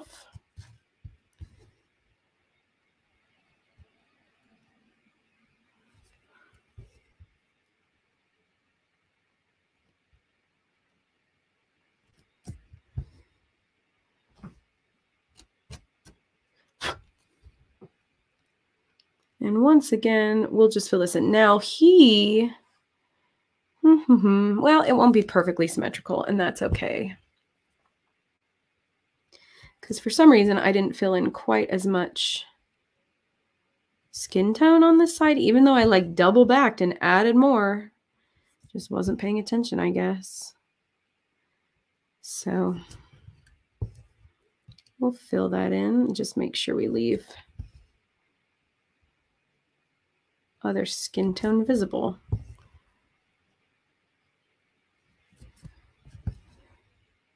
And by doing a bunch of short little straight stitches, you do give the, what am I trying to say? You do give the impression of shorter hairs as opposed to, longer stitches from like, if we go from the sideburn down to the chin, it's going to look like longer hairs. And it's going to, again, your brain fills in a lot of the information, more than you think. My hubs has a pretty long beard right now. Like he's got this fun, longer wintertime beard. And so the hairs on his face are literally longer. And he brushes it down. And so you get these longer hairs that draw from sideburn down. As opposed to a stubbly beard is all just these tiny short little hairs. And so that's just something to keep in mind when you're replicating a beard, that, okay, yes, even if this one is a full coverage beard, it is a short beard. So we'll achieve that full coverage with shorter stitches so that our brain can fill in the missing pieces of the puzzle. Hi, Amber. Thank you for hanging out and watching. When designing characters, do you find it easier to design from the head or the feet? That is a great question. And you can go back and watch if you're curious. If you saw last week's, we designed Gale. So that full video is up. I made a time lapse of it. I'm going to post it to Reels and TikTok and all the things. It looks really cool, but it's tough to say. It depends on the character, and ultimately, personally, just the groove I've developed over the years, I tend to design feet first. Because feet, pun intended, I guess, feet help to ground the character. But I know that feet, I always tend to do 3 squares wide. So I'll do 3 squares, skip to 3 squares, and then I've got the legs are 2 squares wide. I can go, and then I add the torso, and then I add the head. So I tend to do feet first. I often tend to stitch from the feet up.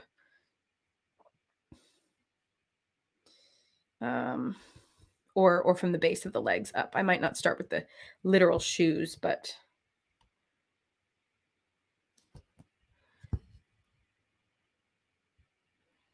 okay. So we've got some skin tone showing through for Gale on the left side. We've got a little more showing through on the right side. So I'm going to just cover a little bit of the skin tone on the right. Just a little. I think like 2 stitches will do.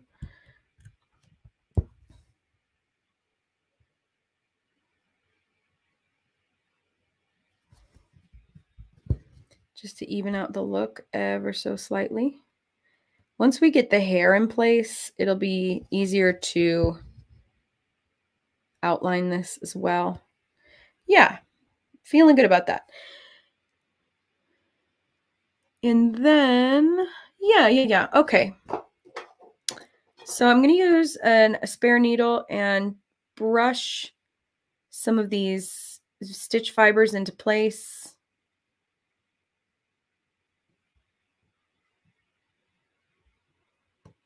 Just to make sure that when all is said and done, I have, I don't know, all of the shapes, all of the elements that I need. That's nice. We like this angle. Yeah.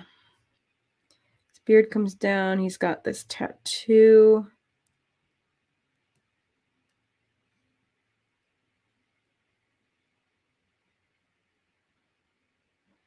Tattoo is almost the same color as the beard, which I don't love, but there we are with it. Okay, cool. Now we can talk about hair. Should we give him his little smile? Might as well.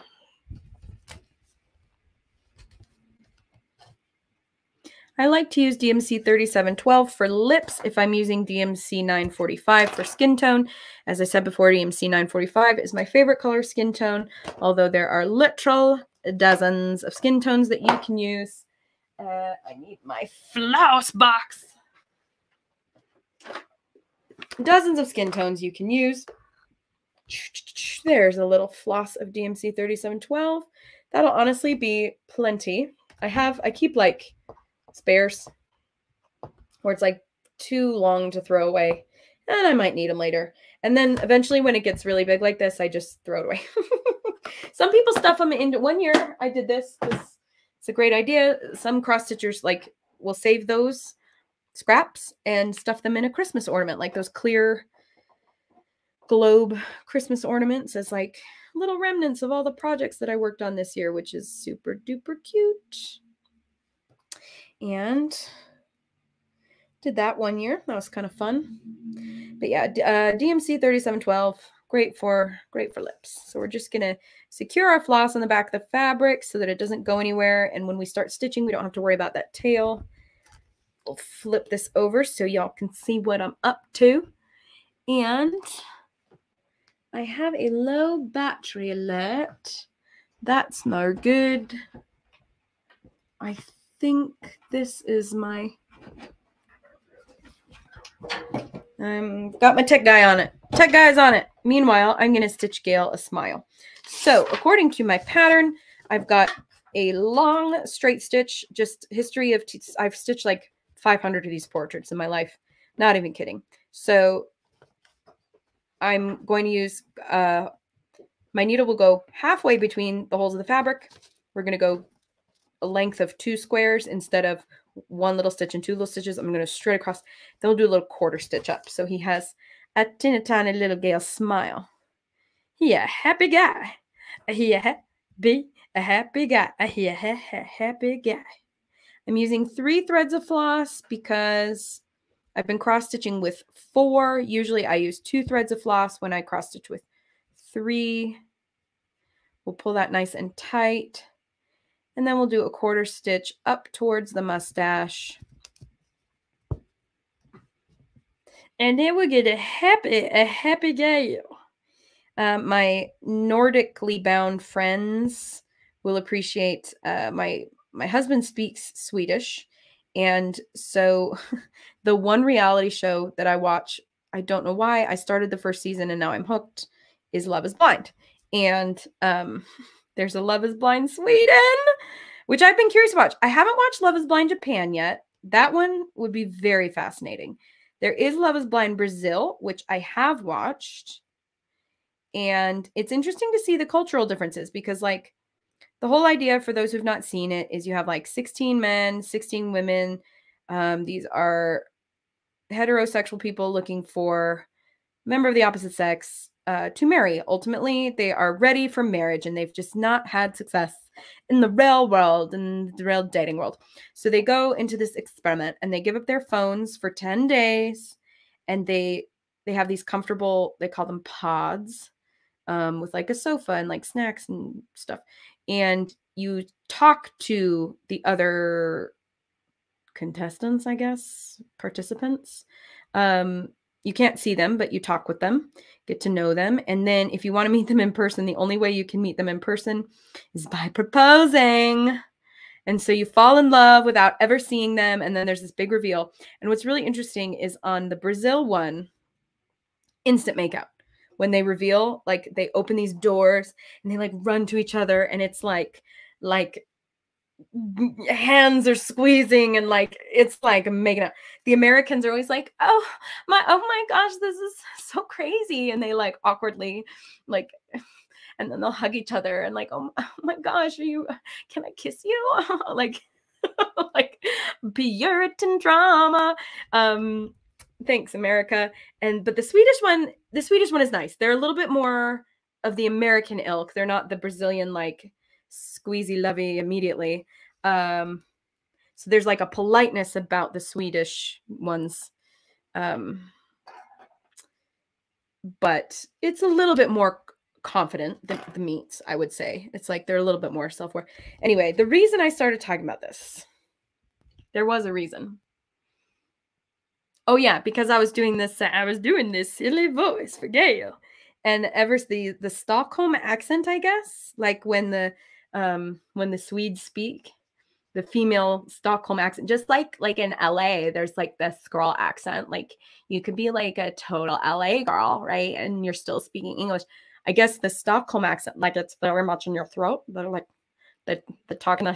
So now that we've watched Love is Blind Sweden, I've been talking to my husband that way. Like, good morning, dear. Can I have some orange juice? You know, I don't know. What are some Swedish phrases? Jag älskar dig. I love you. And it's like, jag älskar dig. Like, it's just like in the throat. And it makes me laugh so hard. I don't know why. It's just such a strange, linguistically, it's like it's one thing for like a dialect, like where you're speaking is the same, whether you're in the South or whether you're, you know, in Minnesota or something. Like my placement of my voice, the mechanics of my voice aren't changing. It's just the way my mouth is moving. So I think it's a fascinating thing. I guess in LA, sometimes you have like that vocal fry where it sits low in your voice, like freaking podcasters are doing.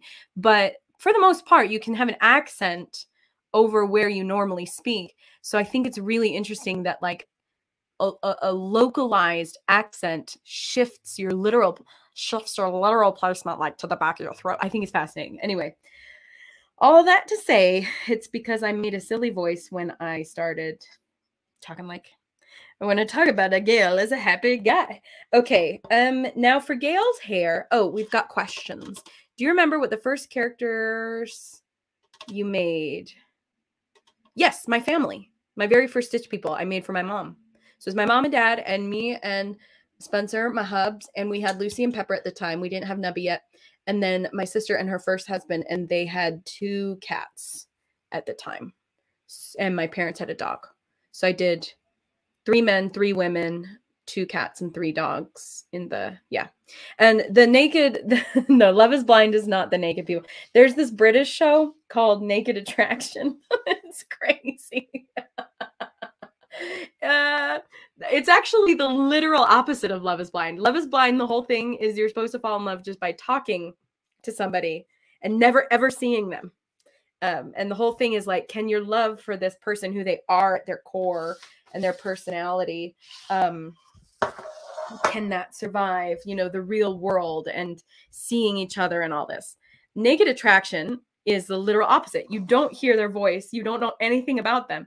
There's just like these contestants like lined up against a wall, and there's these screens. And this is a British reality show. And the screens will like lift. They're like little garage doors. They lift, and there's naked people behind them. And so the screens lift, and you see like up to their thigh. And then the contestant has to eliminate someone based on like their legs. And then the screens lift some more to like their chests, and they're just standing there. And so you see it all, and then they have to eliminate. It's like the literal opposite of Love is Blind. And then I think they speak when they're still covered from shoulder and their face is covered. And then they have to eliminate someone based on just like the sound of their voice. It'll be like, hey, how are you doing? I'd like to take you out, or whatever. Like they say something, and then they reveal the face. I think the face only gets revealed of the person you choose. But when you eliminate them, and this like naked person will come out to the contestant and be like, sorry, it didn't work out. It's so weird. Oh, when my sister was living in the UK, she was like, so do you want to see a show that's on over here? And I was like, what? Oh my goodness. What a show it is. It's so bizarre. And it's all treated very like matter of fact. Just no big deal. Okay, so this is the color I chose, 3862. There's some highlights in his hair. When the sun hits, this auburny tone lights up, which we like to see. We've also got some gray. So I've got this 3781. I think that's one of the ones I used in the beard.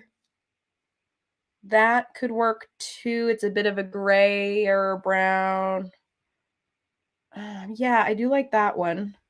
So if we bring that into play. Yeah, except that doesn't match the others. Boo. 3781. Oh, these are just 2 of the same. Great. We're going to toss that. We don't need it.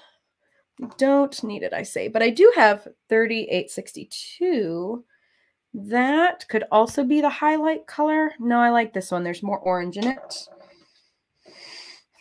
Here's some more browns. 3790 is a bit of a lighter. So this is probably our grayest tone. I like that. And then we also have more 3781. Don't need it. This might be our trio right here. I could also do...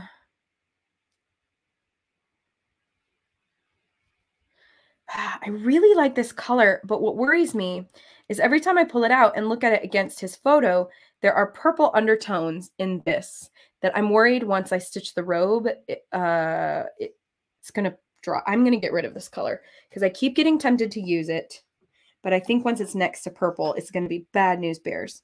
839, that's the choice. Here's what I'm going to do. I'm going to do a combo of 3781, 839, and 3790.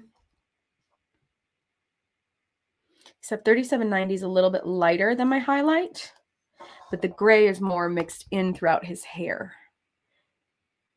And then the highlights, the pretty rich toned highlights. Okay, so I'm going to use 3 threads, 3781, 839, 3790. We're going to stitch his hair with that. Then we're going to go over top with 1 thread of 3862 and create some highlights, hold some things into place with that. Gosh, who would ever want to be on that Naked Attraction show? That's the other thing. It's like, wow, you've got to have there's like a whole level of confidence. Maybe people apply for that to like challenge themselves. And then the whole idea is like, does it get weird to go on a date with this person now that you're both fully clothed instead of just one of you? Jeez, it's so weird. What has reality TV done to our society? I don't know. We will never know because we will never know society without reality TV.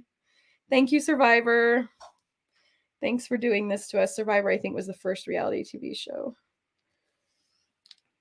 Okay, so I'm going to cut these 3.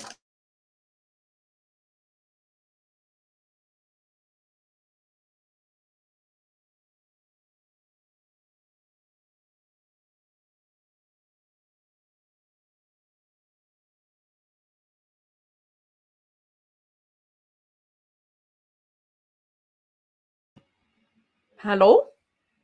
Jag älskar dig. That's Swedish for I love you, I think. And is this Sverige? Sverige. Heja Sverige.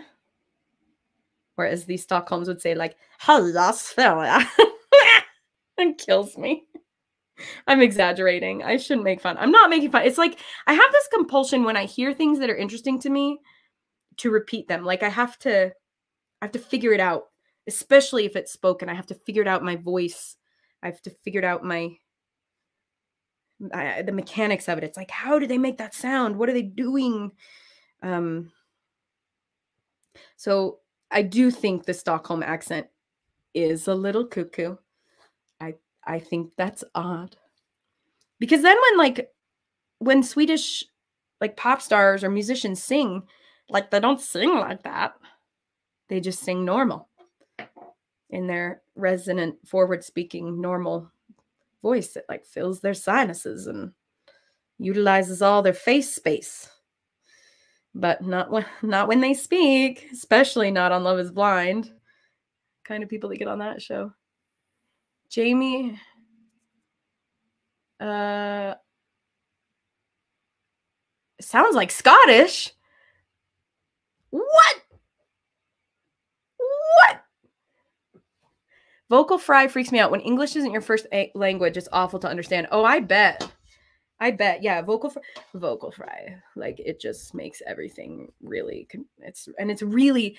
But well, it's not really bad for you. Vocal fry. What happens is it's your vocal cords slapping together,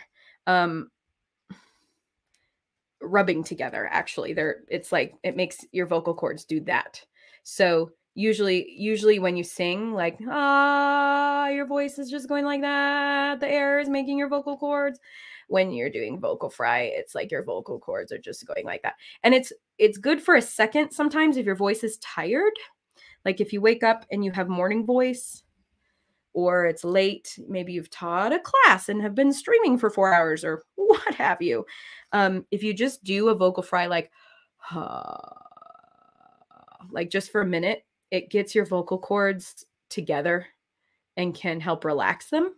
But if that's where you speak all the time, it's really aggravating actually for your vocal cords.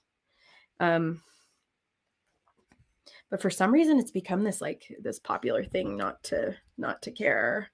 But most people, especially men, because men like to have manly voices, so they talk low and they let themselves get fry. But a lot of men would benefit from actually speaking up here, and women too. Like a lot more women are sopranos, and that's like a really healthy place to let your voice speak a little higher. It's way less fatiguing. Yep. Lots of, I had vocal nodes and laryngitis and all sorts of things. Okay, so let's talk about real hair briefly.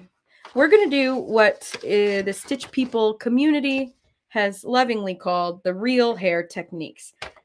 Giselle, Allison the Bear, check her out on Instagram. She's a goddess. She's the best at this. She has developed some really great techniques that she is sharing with us. We're developing a book about it, which is really, really awesome. If you look at, first of all, a cross-stitch portrait is a cross-stitch portrait. If this embroidery freaks you out, don't do it. You don't have to do it. You can cross-stitch the hair. I try and make my patterns as cross-stitchable as possible. So we just have some little half stitches and things that you can work on with straight stitches. But otherwise, you could cross-stitch this, call it a day. If you wanted the hair to look a little bit more natural, you'll see, where's my crochet hook pointer? You'll see his hair comes up his forehead and goes back. And then it goes, there's like these horizontal hairlines. We've got some wispies that come out in front. It goes over and around his ear and then curves out. Like there's just a lot of motion that you can capture with the hair. And just like we drew his beard, which is a little cuckoo looking, we could essentially do the same thing to do his hair. I put his part's more or less in the middle. It's a little bit to the side, if I'm being honest. But his hairline, this just comes straight up and over. This all goes out to the side like this until this starts curving around the ear. We've just got some natural lines that we'll play with swirling around down here. And then same thing. This comes out and over the ear. This just goes straight back until we've got these swoopies. So I know it's easier said than done to just be like, oh, just stitch straight stitches in the direction of the hair. Easy. One thing you can do to help you and to give it a little bit of lift is to cross stitch first or even do half stitches. But I like to recommend doing half stitches in the direction of the hair. So if this is our face and he's got these cute eyes and this smile, yay, Gale. We have a beard too. Good for you. What we can do before we just start stitching willy-nilly these straight stitches and curved stitches, couch stitches, we're going to do a bunch of different embroidery techniques. What you can do is do half stitches, but I would recommend doing half cross stitches in the direction that the hair is going to be going first, if that makes sense. So we'll do half stitches like this, then we'll do half stitches down just to give the hair a little bit of base. So that as we do straight stitches over top, the color that's coming through is not the color of the Aida fabric, or in this case, kind of even worse and weirder. Oopsie doopsie. I forgot I had threaded that one. The watercolor background. We don't want that coming through. Don't want it is what I'm saying. Oh, which is funny. I didn't even see your comment where you're talking about Adele. And then I used that weird Adele voice. It's a bit cockney, isn't it? She sings so unhealthily. It's why she cancels her tours sometimes, because her vocal cords are shot.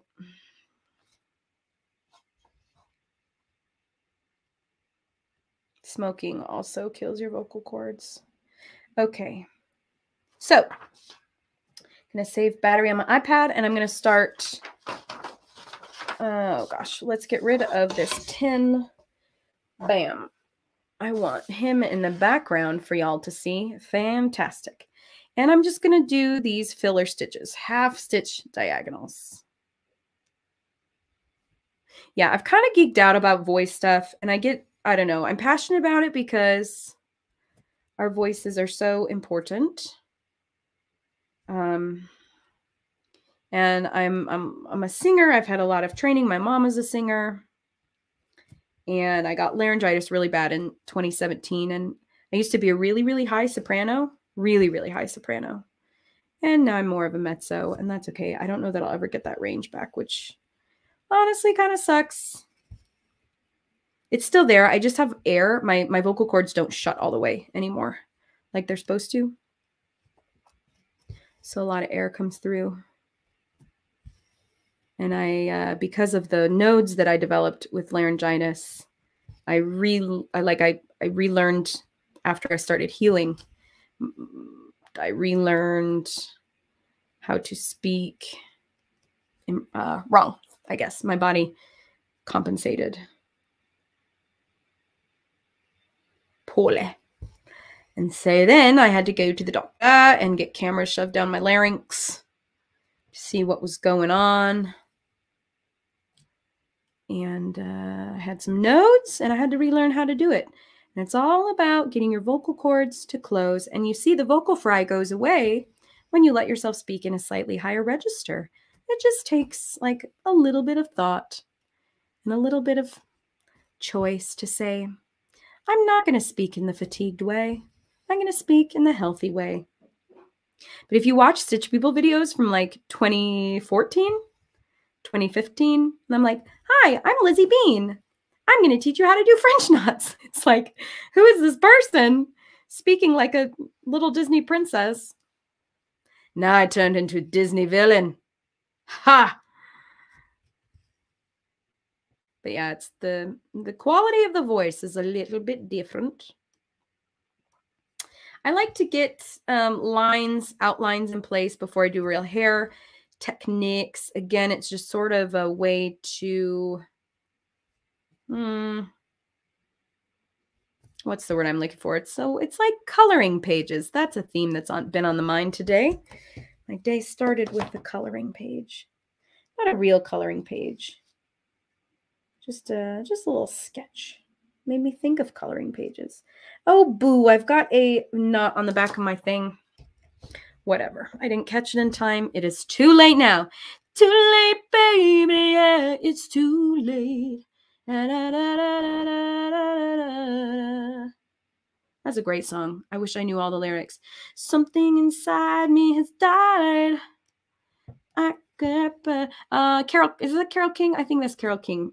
There's a musical called Beautiful, all about Carol King. She wrote so many hits. What a boss babe, as the youths would say. Because we're just doing filler stitches, these don't have to be super duper precise.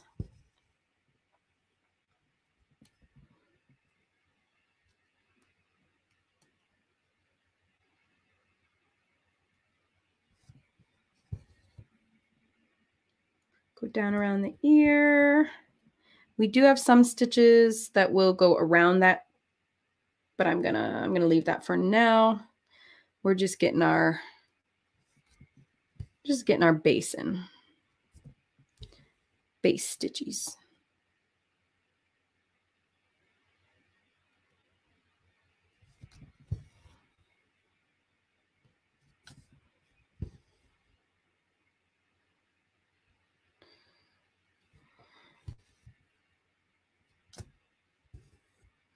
Okay, I think that's pretty good because now we're getting in collar territory and things are getting overwhelming. And then we'll get through, we're going to double back. We'll do more details. That'll all work out just the way it should.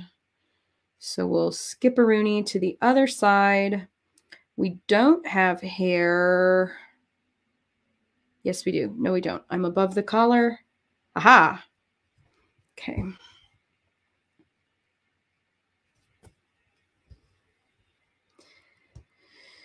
Okay, halfity stitches, halfity half. We'll get the other stitches soon. We go under the ear. We have straight down the side of the ear. And then from there, we go up. We get our outline in place. I think that's 1, 2, 3.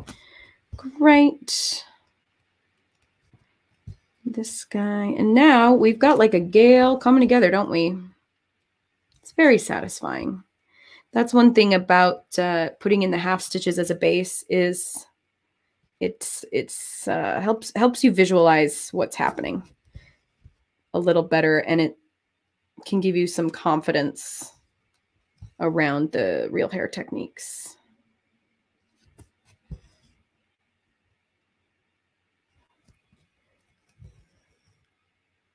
Oh, I can still sing without pain. Yes, Merope. I've it was hard for a minute there, and it messed with my pitch. That was the most frustrating thing, was because my voice mechanics changed. I'd hear a pitch, I don't know, twinkle, twinkle, little star, how I wonder what you are. And I'd hear it, and I'd go to sing it, and I'd like, the mechanics were wrong. And so it, yeah, my pitch, it was weird. It was really, really weird and frustrating. It was like, I'm doing what I always did to match this pitch, but it's not coming out. That's what I expect. But over the years, I've gotten used to the new kind of, I don't know, the new voice that I have. And my, like, if I sing high, like, like if you can hear, there's like air in there. I don't know if you can hear that. There's underneath it instead of like a pure tone, which is odd. So it's just weird. It doesn't sound like it used to. And it's okay. It doesn't sound bad. And that's what I've had to go to therapy about. Is that like it just doesn't, it's just not what it used to be. And that's okay. It's not a bad sound. It's just a different sound. Okay, Gale. Now we get to do your detail her. So now that those half stitches are in place, I'm going to bring his hairline down. There was, I remember, I don't know if any of you are familiar with Audra McDonald. She's a Broadway singer. She's absolutely lovely. If you saw the live action Beauty and the Beast with Emma Watson, what's his face? Matthew, whoever the heck. She played the wardrobe, the opera singer wardrobe. She's wonderful. And I've seen her on Broadway and things, and beautiful, beautiful Juilliard trained soprano. And she was always sort of my inspiration. She did this beautiful show called 110 in the Shade. And there's a character named Lizzie in it. And I felt very happy when in college, there was a song from that called Simple Little Things. And I performed it for one of my juries. And it's a beautiful song. It's like the beginning goes, simple little things, all I want are simple little things. The whole song is about like, all I need is someone to, I don't know. It's just like she goes through and talks about all she wants is to like be loved and have a family, and she just wants simple things. And that used to be like a go-to song for me, like auditions and stuff. That one and Feed the Birds from Mary Poppins. And when I could nail those ones again, I felt happy. I haven't sung in a while. My voice is tired, so I don't sound great today. But yeah, it was like once there were some milestones in place, that helped. Feed the birds, tuppence a bag. I love her accent in that song. That was always good for British shows, like when I auditioned for Jane Eyre or Christmas Carol or any of those British shows. Peter Pan, when I played Mrs. Darling in Tiger Lily. Tuppence, tuppence, tuppence a bag, feed the birds. Tuppence a bag, tuppence, tuppence a bag.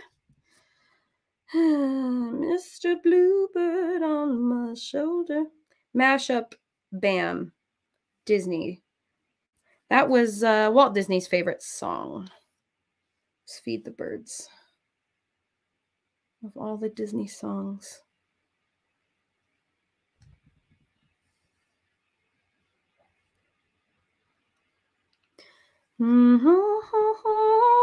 Show them you care, and you'll be glad if you do.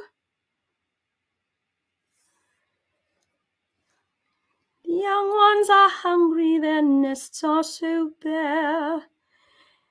Come and there's something to do. It's a nice one. Feed the bird. I am terrible with lyrics. I remember them when they matter, like for an audition. But anyway. Oh, for the love. For the frickin' love of Pete. There we go. Having a hard time. Just having a hard time threading the needle. As they say. There we go. Oh, you're sweet. I'm glad you can't hear it. I can feel the difference in how, you know what I mean? I can feel the difference the most, and I can hear the difference with the airflow. And there's different vowels that do it, because like your vocal cords do different things on different vowels. So like a ah is a different buzz than a e. That buzzes more in my nose. So I love an e vowel because e's buzz the way that I'm used to. I can go very high still on an E. Ahs, it cuts out. And you can hear my voice is getting tired more quickly. But that's also just I'm out of practice.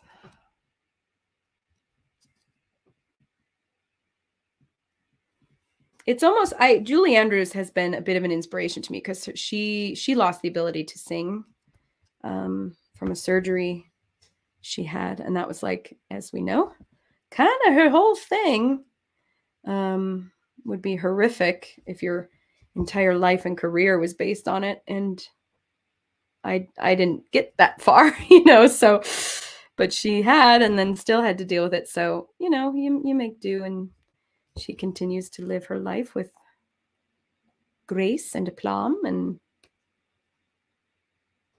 you figured out.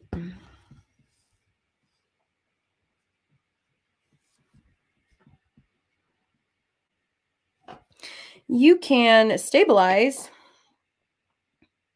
your stitches with pins or additional needles. For example, I want this hair to start curving outward. What is happening? There we go. Do I have any knots? There we go. I made a knot inadvertently. So his hair kind of lifts up and over. What am I doing on time? 40 minutes. Great.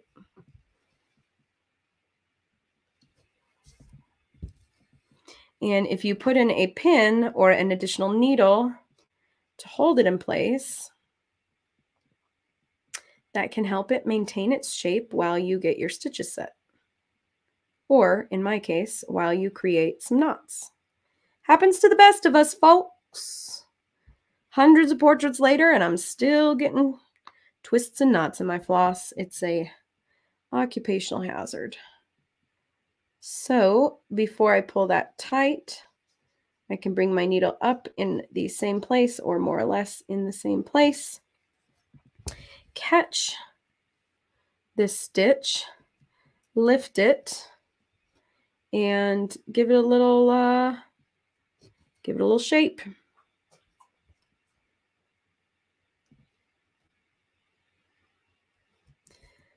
All it takes is tuppence from you. That'll be in my head all day. I don't mind. Ooh. Ooh. Ooh. Ooh. Ooh.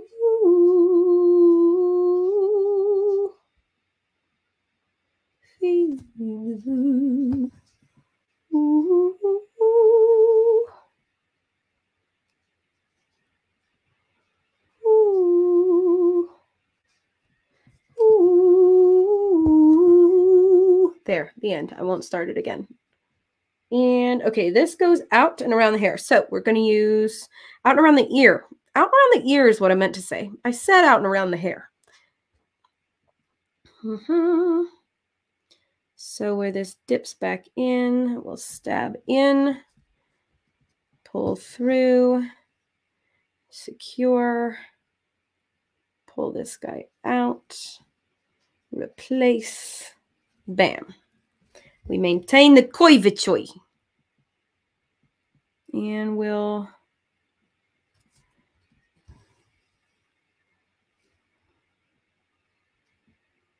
there we go. Hold that guy in place. Lovely. Don't mind a little bit of lift, looseness. So the hair starts to come down and around. We designed some of these wispies so I can use both his face and this pattern as a reference. So I like the idea of, we have this half stitch coming out from the point of the collar like this. That's a nice shape. Oopsie.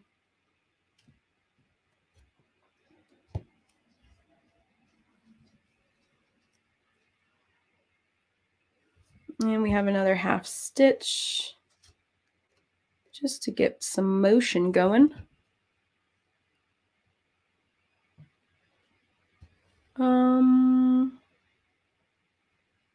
Oh, Merope, you're nice. She says, you can hear it because you know music, but I find your voice beautiful. Thank you. I do too. It like I'm used to it. It's taken some years. It was like really hard for a minute there. I mean, I used to just cry. Music, I have a lot of music baggage anyway. Just because I thought that was going to be how I was going to spend my life. And then for a lot of reasons I didn't. And I don't want to say it's like traumatic, but for a lot of reasons I didn't. So even like going to concerts is bittersweet. Oh, goosebumps. Stop it. Okay, Slaughterhouse. Excuse me. I reject it. That's not a thing. You would not. I know both of your voices are resonant.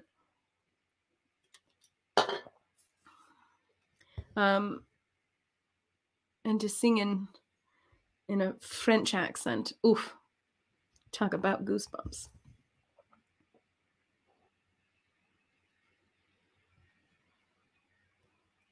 He has this cute little flippy hair that comes out here. So I wonder if I might just save it for when I have one thread in here. But if I put a pin in it.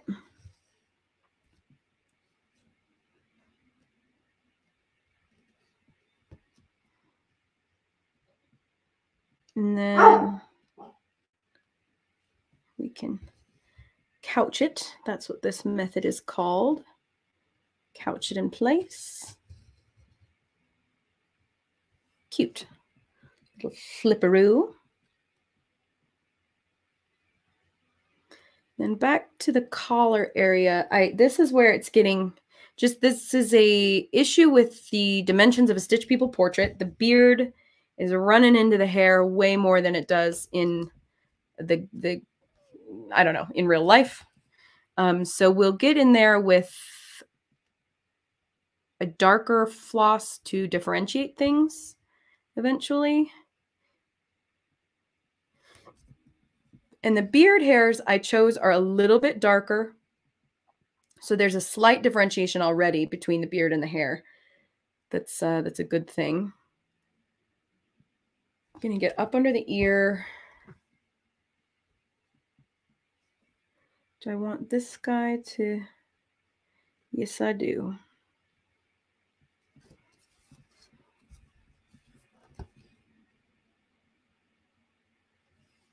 Like these swirly little hairs. So it's like surgery. I've got like my tiny, it's like playing, did you ever play Operation as a kid? Where you had to get all the little pieces out of the body.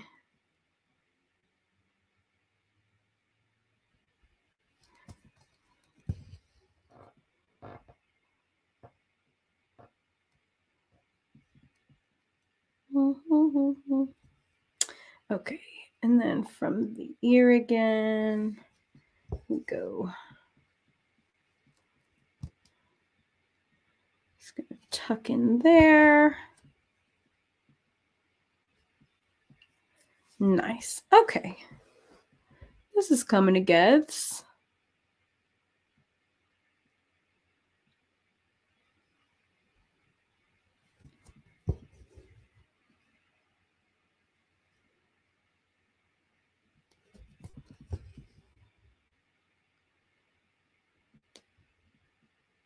Cool. Now we have some, let's see, that's ear and that's ear. Let's bring his hairline. Oh. We need some more horizontal stitches up around here, up around here, up around here. Then he'll have some bangs, little wispies come out and over. And I'm making some irregular, like I'm bringing my needle into the skin tone ever so slightly just to contribute to the look of a more irregular hairline.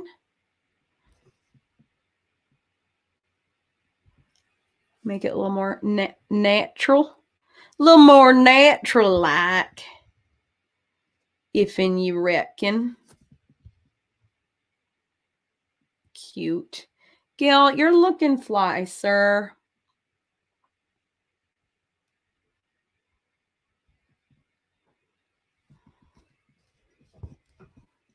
Can also come up through existing stitches and down through existing stitches just for interest if you'd like. Because hair sometimes goes a little all over the place.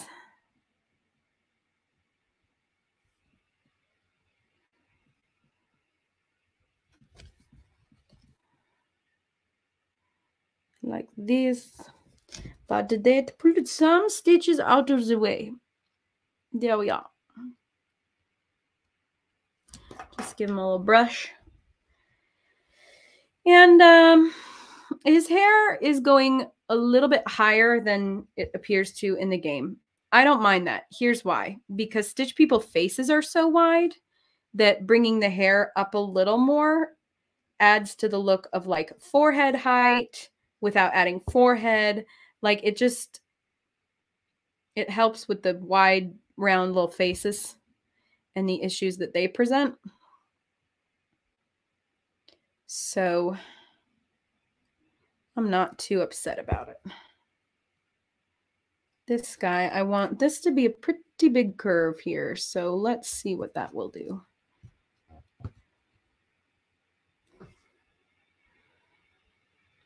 Nice. So if I take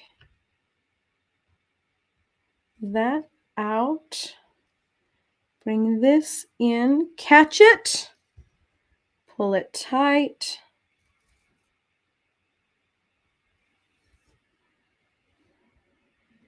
Let's see, do I want just to decide what direction this couching stitch needs to go? Just right along like that. To the side.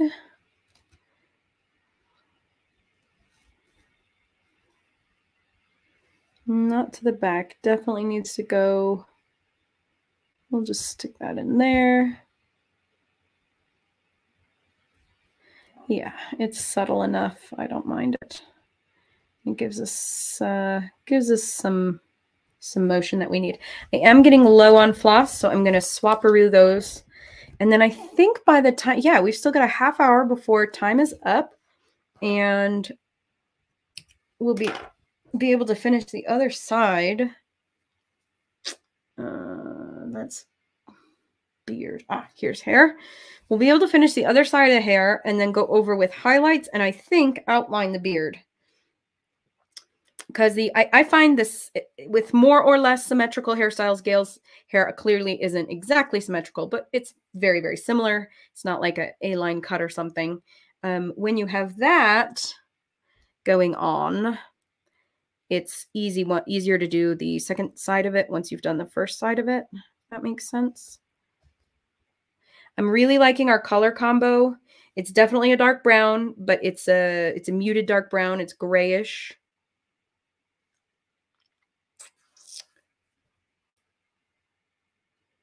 Let's see. Oh yeah, hated the, okay. So Merope loved the Operation game and Christina hated it. I liked it in theory. The sounds really scared me. It would give me just such anxiety. If I knew it wouldn't go when you missed, I would have been able to ace it every time.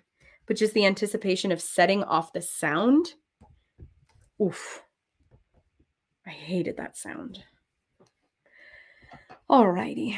So now we'll fill in this other side. What happens if I bring this needle out and kind of tuck it in to the center? Let's get our, where's our backup needle? No, oh, there it is. I put it in the pin cushion where a needle belongs. Go figure.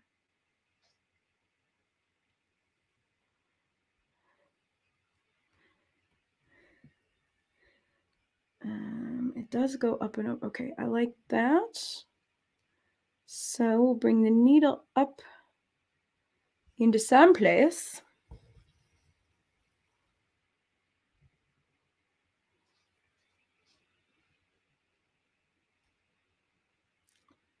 Just want to figure out how to secure that baby. Nice.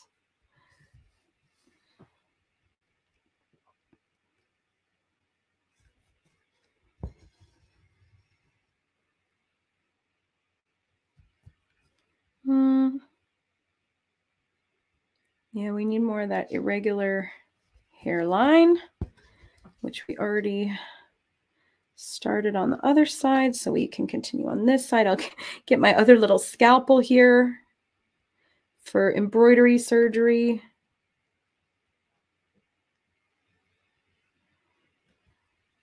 Okay, these threads are twisting. That is causing me concern. And then I pulled too tight. There we go.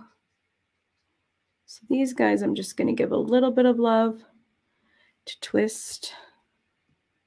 Untwist, to twist to the opposite direction so as to untwist them. And then, if I do as I did with the other, we can create some motion to the ocean. Cute. Okie dokes.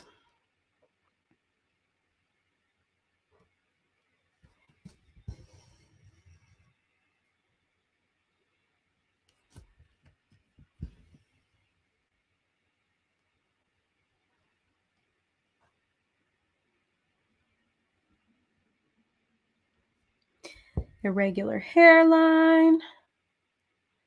Gonna go up and into the little arches we've already made with some of that hair.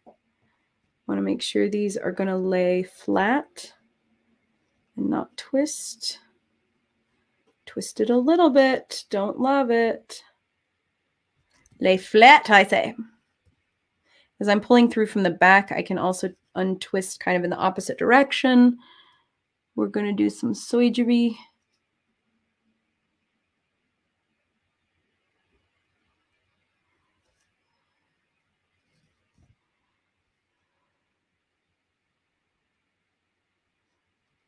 Twisted floss can help sometimes and hinder sometimes. So it's just depending on what you're trying to achieve.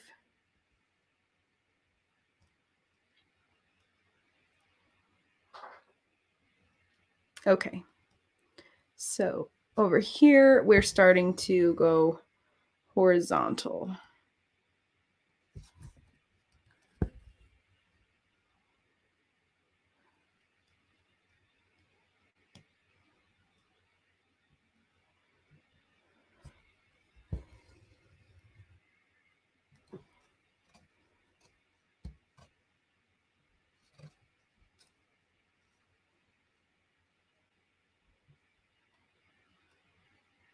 Great.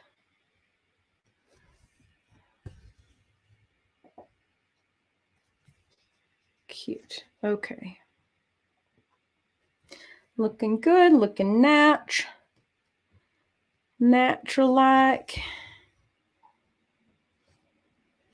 Just gonna supplement with a few horizontals.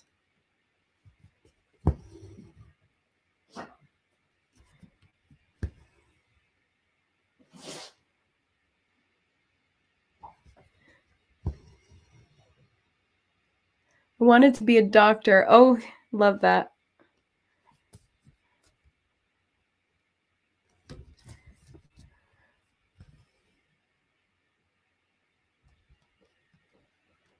Okay, so then these start to get longer again. So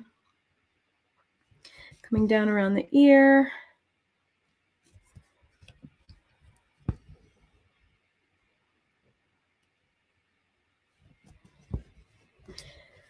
Get out our second.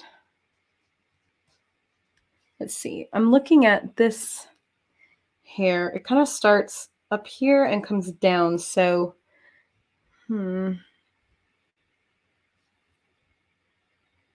needs to end like here. I don't really go out farther. That's the, okay. Is this where it needs to be anchored? We're just going to play with that. No, that is incorrect. We need to come inward. There we go. And then anchor it. Yeah, that's cute. Okay.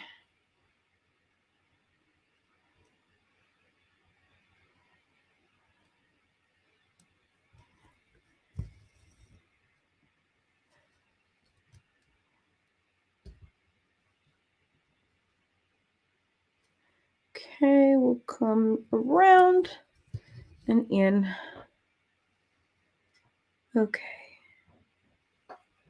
Cute, Gale. Looking like a cutie patootie. So now I'm going to reference my pattern. We have some diagonals happening here. One true diagonal goes up to the collar. Another one gets up in there. And then I do have some half stitchers like this,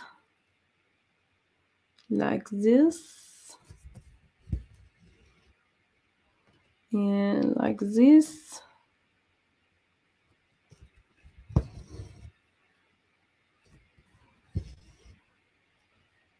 Great. That's cute. And if we wanted to, we could do a full stitch like up and into this milieu that gets anchored here and then gets anchored here and goes around thusly. Yeah. You see?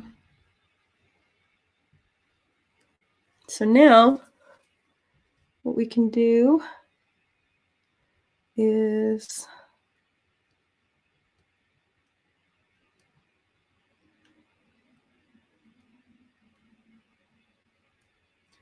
get to where that was anchored. And I need to pull that in somehow. Let's go up to the ear.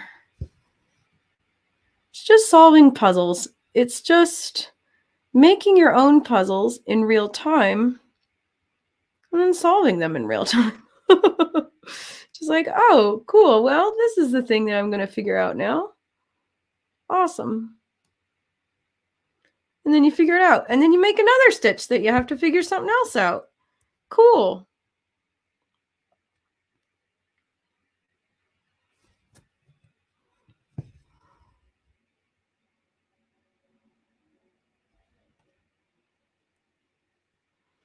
Then let's bring this guy in a little bit.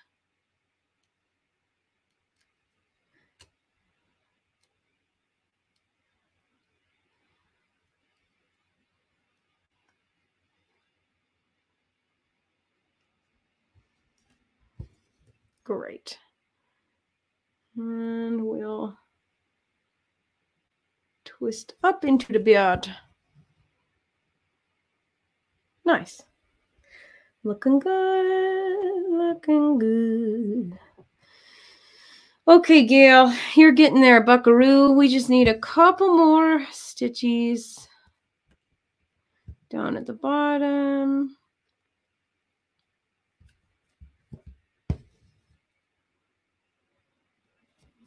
Come up against the beard. Come out from under the ear. Oh, he's got an earring. I forgot about his cool wizard earring. He would. I'm Gale of Waterdeep. I live in a tower, and I've got an earring. That's right. I read books, and I have an earring because I'm Gale, and I'm cool. Great. Awesome. So now what we can do is get just a little more detail.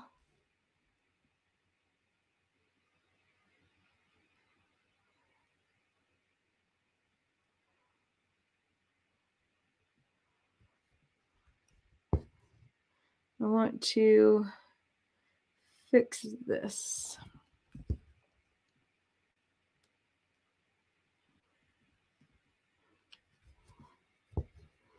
There was a gap and I didn't like it.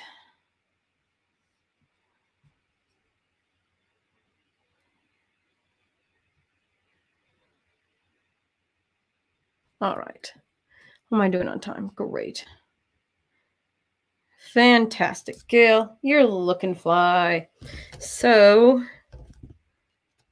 let's tie that off. Now what we're going to do, we're going to quick re-pin cushion all of these that I have taken out using. Cool. Now, was this our highlight color? Why, yes, it was. I'm going to quick thread up one strand of 3862.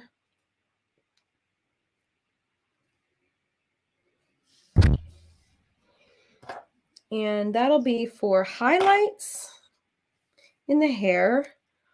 I'm going to use my thinnest needle because I can be the most precise with it. Whoop.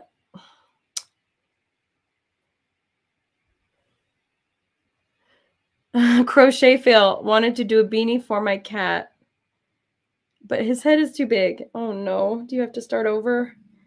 That stinks. Okay, we'll just secure this guy first. I'm glad we did his eyes and his smiling little lips because otherwise he might have looked strange. So highlights. Let's see. We've got some great gray streaks happening. To make this more natural, we're just going to make wispies with this single thread. So just going to lace them into the hair as if they were coming out naturally. Just a couple single threads. This one will go down to the hairline. Why not? And we'll do a nice big curve along with that big curve in the hair, arch, whatever you want to call it. Single threads couch into place a little more subtly, which is nice.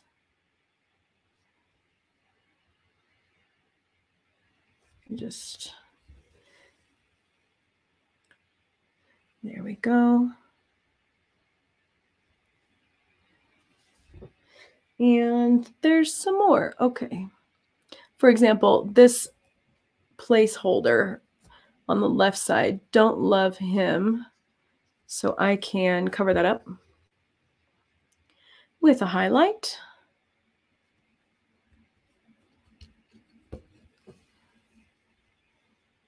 Easier if I had caught it in real time, not let it look so unsightly. It's not so bad.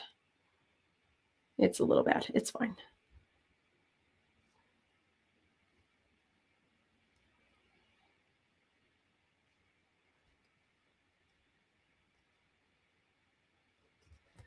But we can cover it up.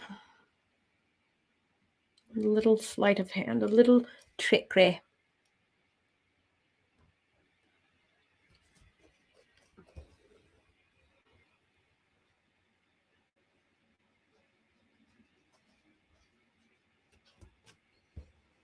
I want one little hair to go up and over.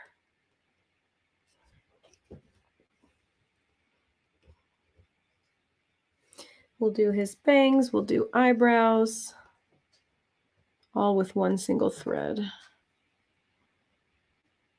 I keep calling them bangs. It's like those little wisps, you know what I mean? Little wispies. These guys, they come from about this position on his forehead. On his forehead.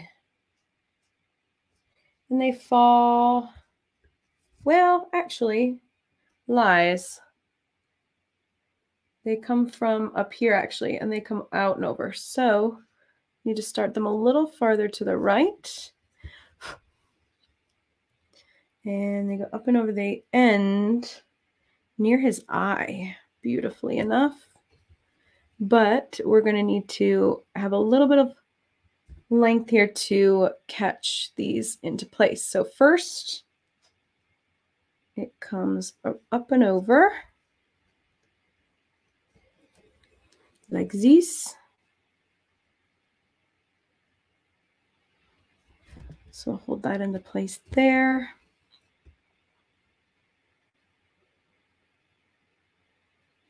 And then it swoops down. And then we'll do the ones that come over into the face.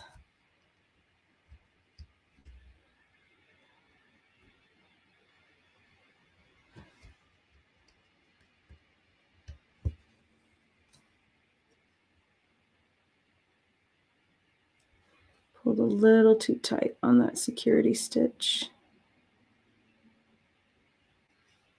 Don't want to lose the impact there. It's all very gentle.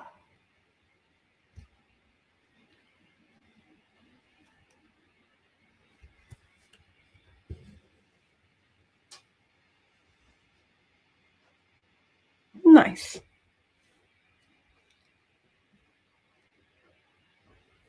So from a similar place, this will go up and over, and we'll end it, oh, maybe by his ear. Doesn't come super onto his forehead, but I think if we take a little bit of a creative liberty to make it so, it will look a little more natural.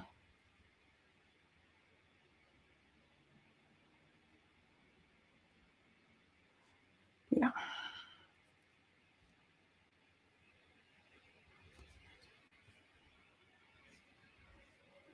Yep. Pull him over into place.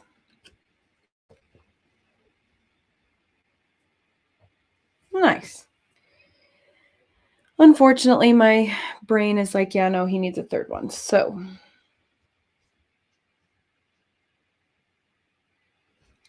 we will do that. I think I'll go a little bit over if people need to like hop off. That's totally fine, as always, at any point. But I'll just stay in the zone and try and finish. Whoops. Try and finish at least the hair. Highlights look nice though. It's adding a little bit of warmth, which we needed. He also needs just a little bit of scruffy fluff around. I don't know what to call that. Frizzies. He just needs a little frizzies. Like real hair situation. like if you're going to make it look like real hair, you should just make it look like real hair. You know what I mean? So there's going to be little flyaways and stuff.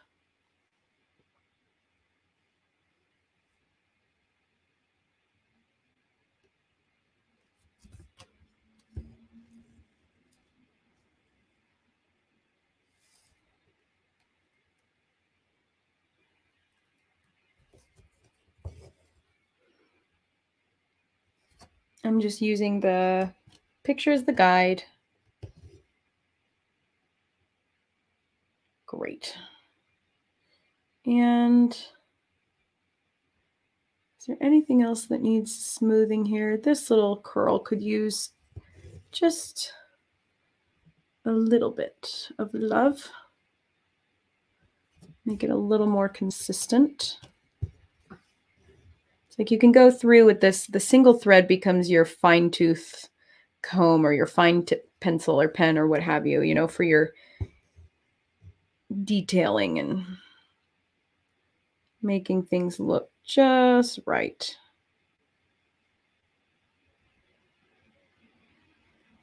Because in this context, the single threads are a little more forgiving. Hello, Luna. Welcome back. I'm going to be going a little bit past 2. I don't know if you heard that announcement or not, but because now I'm like on a roll with finishing his hair. So it's like I'm going to see it through because we're pretty darn close, maybe another 20 minutes. But feel free to like hop on, hop off, whatever you need to do. No biggie. Alrighty, I do like, I mean, he's got some wispies that I designed in, and we do have, I'm going to steal from his beard one of the darker of the 2 colors.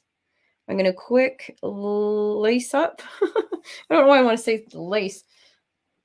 I'm going to thread up my crooked detail needle. I'm going to give him eyebrows because the hair, if there's any bangs falling over his forehead, they're going to cover the eyebrows, right? So I've got that thread still threaded, his highlight color. I'm just going to quick secure my 1 thread of dark flash. We'll flip-a-rooney.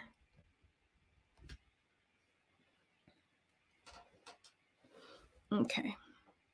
Now I'm going to, it's a flat stitch across the brow, about halfway between the holes of the Aida fabric. So that's all good. And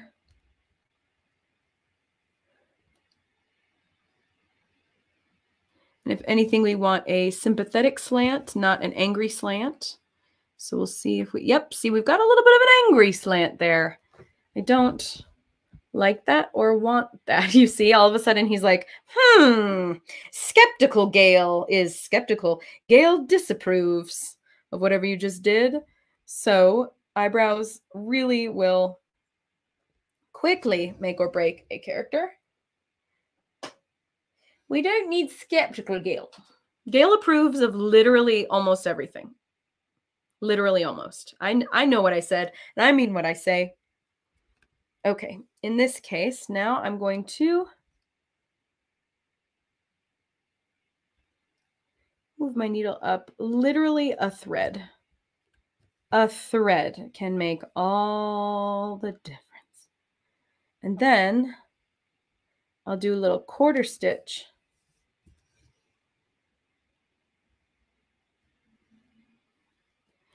And I can pull this guy down a little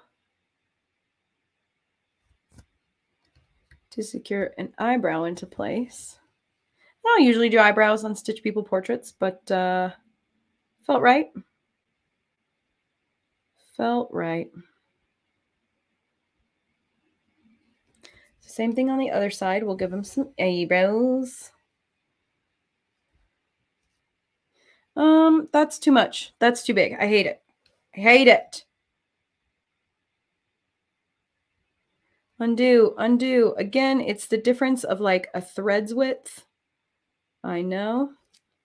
this is why I have this itty bitty teeny tiny little bittle crochet hook. It's for this purpose. So I can snag what I need to snag. Snag what you need to snag. Snag what you need to snag. Might just have to flip over.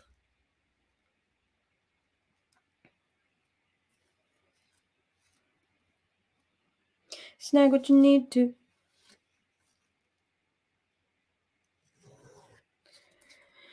Okay.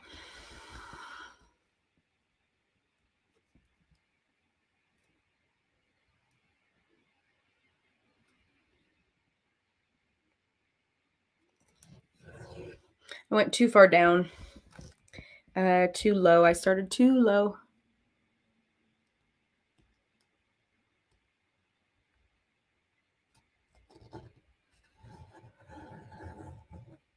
Okay. Eyebrows one more time. These details, man. They'll kill you. Oh, he's baldy again. Baldy brows. We'll just start from Scridgety Scrizzatch.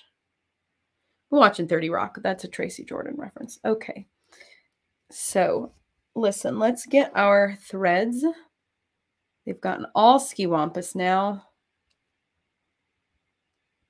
We brush them into place as they are meant to be.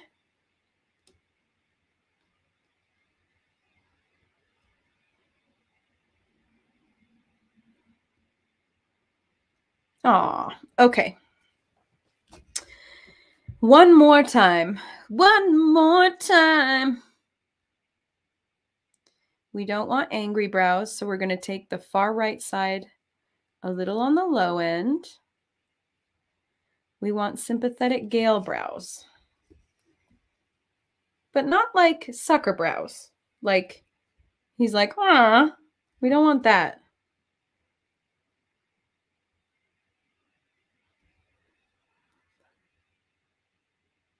It's just he has a very straight brow situation.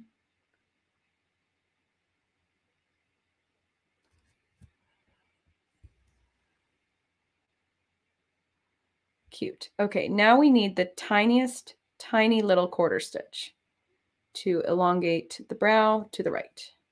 And I did like a full half stitch. Like, what was I thinking? Oh, boy.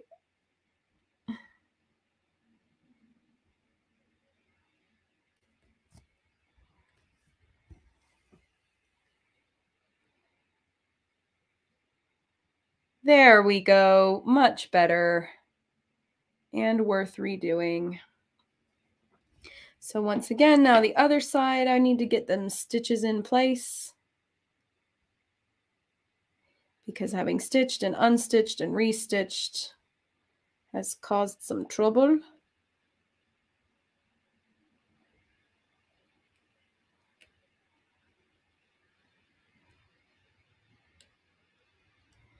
Nice.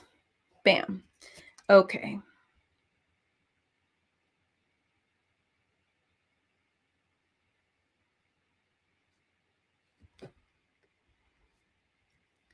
There we go, Gale.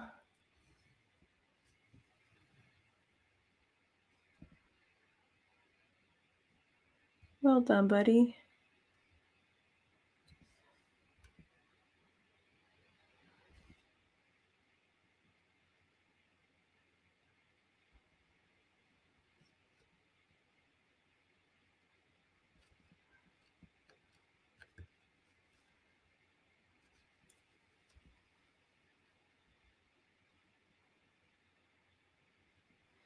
Then a tiny little quarter stitch.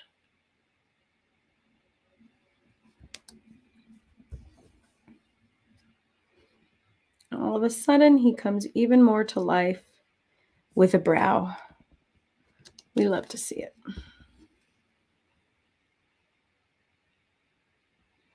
Ta-da. Ta-da, Gale of Waterdeep. How cute are you?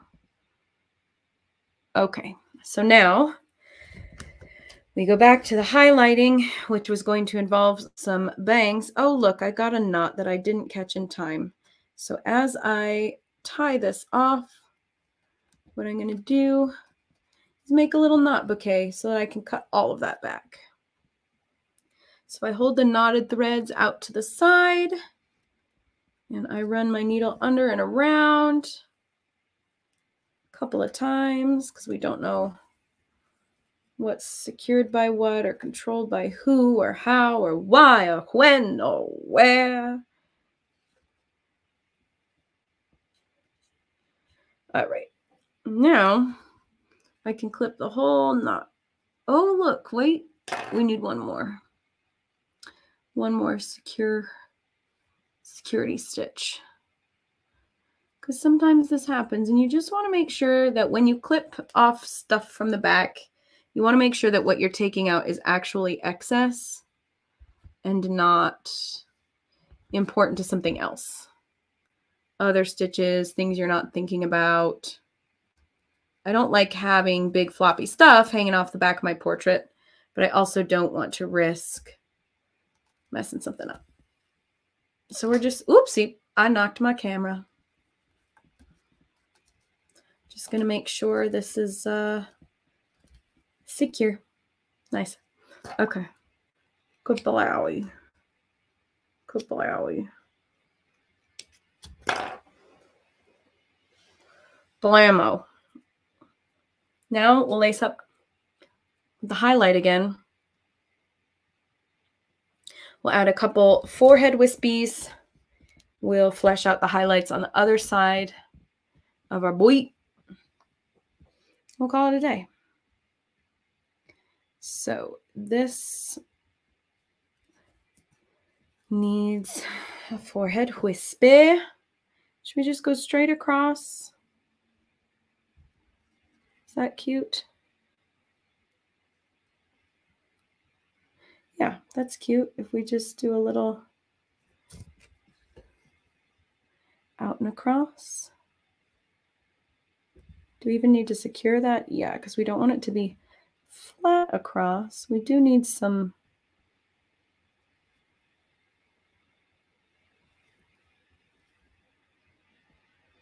yeah, I like it just dipping over the forehead, but we just need one teeny little tack stitch to tack it into place.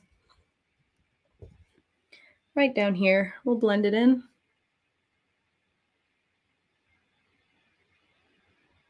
It'll be so sneaky.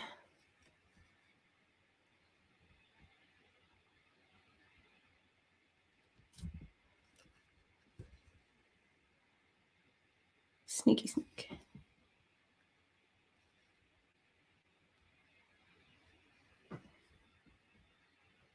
There, lovely, cute, adorable. And then he has a forehead wisp. Comes out and around pretty much from the center towards the brow like this.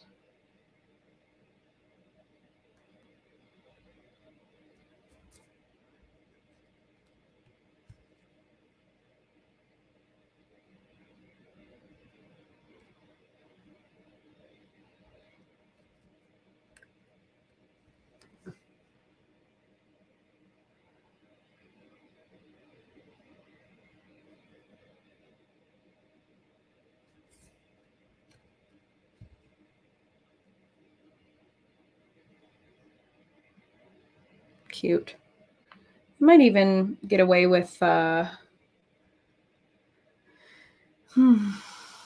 could probably use darker floss for those.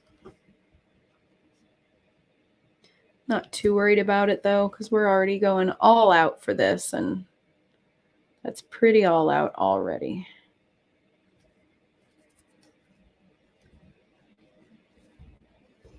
Almost done with the wispies on the right.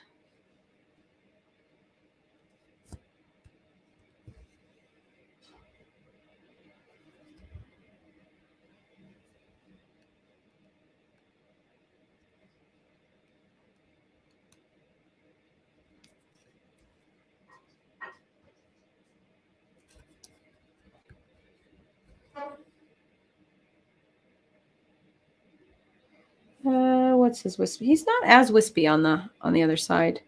So let's just get one low.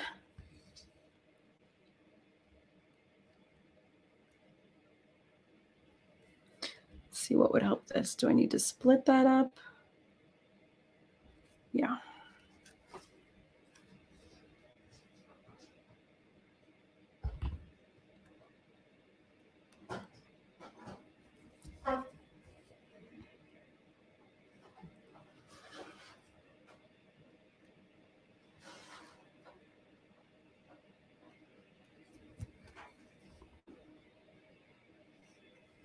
Great.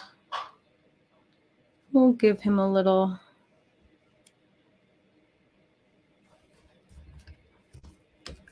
I don't know. I don't have any other word other than wispy.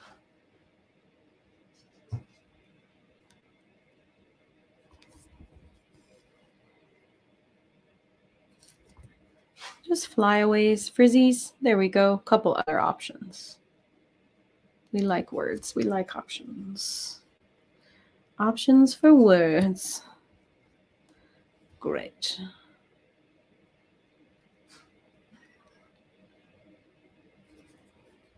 The tighter you pull these additional threads, the more they will lay inside what you've already done and next to what you've already done, and it will flesh out what you've already done a bit.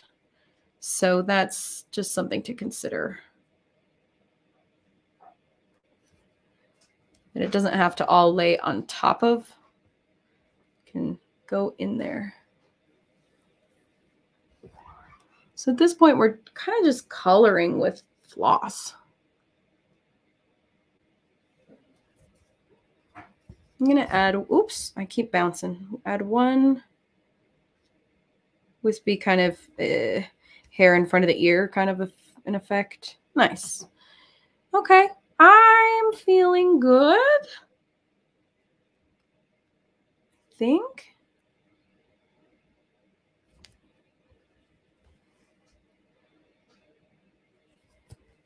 If I do one more.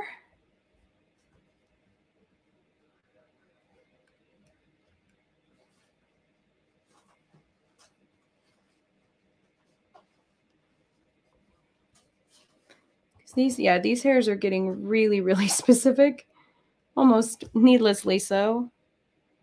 And I feel like that's Gale, right? That's his cute little face. So if we tie this off, I can quickly get a very subtly darker brown to outline the beard and differentiate it just a little bit more from the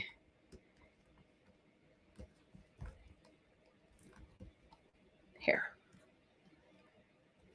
Then we'll call it a day and I will watch TV while I finish this. I mean, I guess I could keep streaming, but I don't think so. People got lives to live. It's not like I expect everybody to stay on the stream the whole time. That's the thing. Is that too dark? If we did, whoops, one of these. This is one of the richest browns, 938.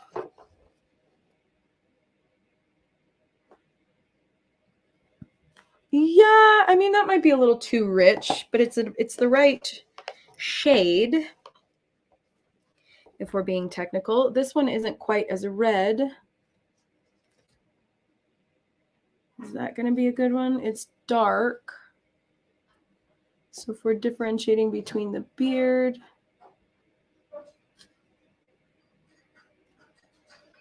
I like this one. Great. Let's do that.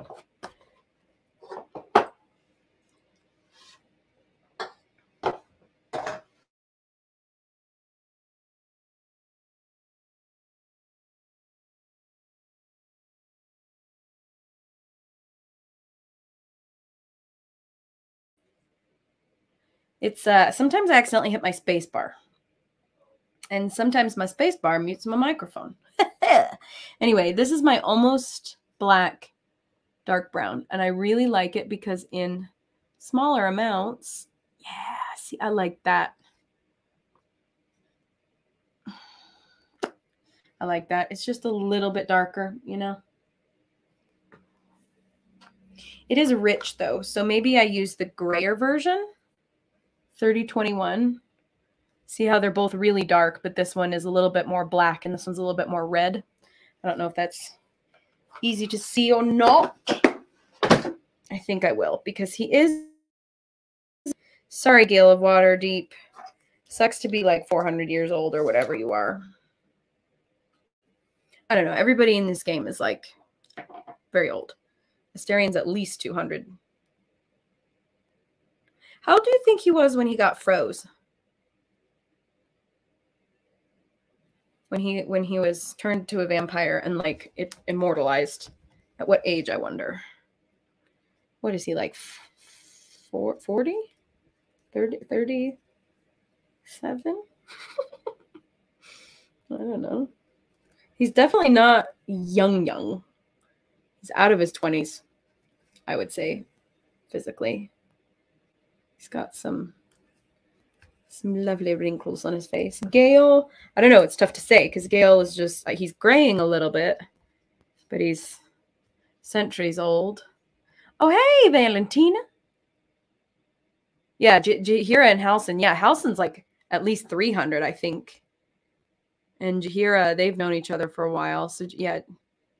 That I have to admit, because you find that scroll that Jahira's messing around with.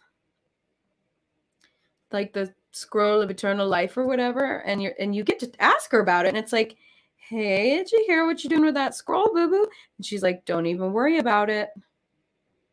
And I'm just like, listen, I'm worried about it, though. Not worried. I want to use it. Can I use it? That's what I'm getting at. And I wish you could use it. At least with maybe there's a way. But with my playthrough, it's just like a thing that you find, and it's interesting, I guess. I want Gale's beard to be a little better, I'll be honest. It's not so bad. So I'm going to add a few more straight stitches. Just want it to be a little more consistent looking.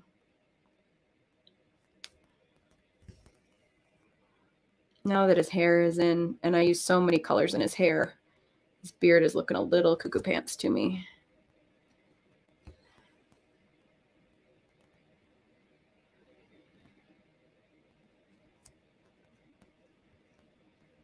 Oh, yeah, 40 something for Asterian. That's what I think too. Like, obviously he's like an attractive fit 40 something, but I do think I get slightly older vibes for him. It's just like he lived some life for a second and then got vampired.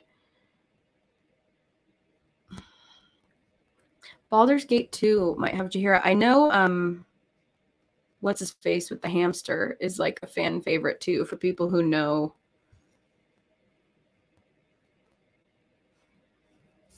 Dungeons and Dragons, I guess. Yeah, this beard needed just a little more.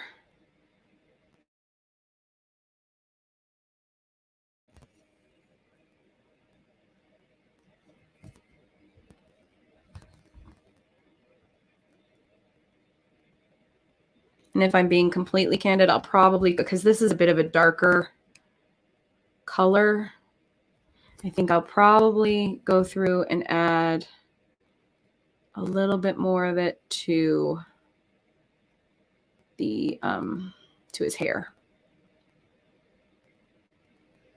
Just the highlight lightened it up quite a bit, which is fine. That's what highlights do. But I'll go in and low light it.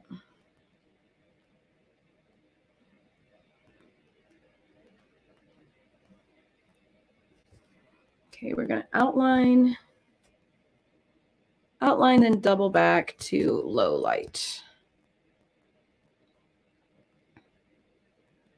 What's that phrase? Be prepared to be surprised. That's what stitching is. You just do the best you can, and then you make, I don't want to say problems for yourself, but you come up with puzzles to solve as you go.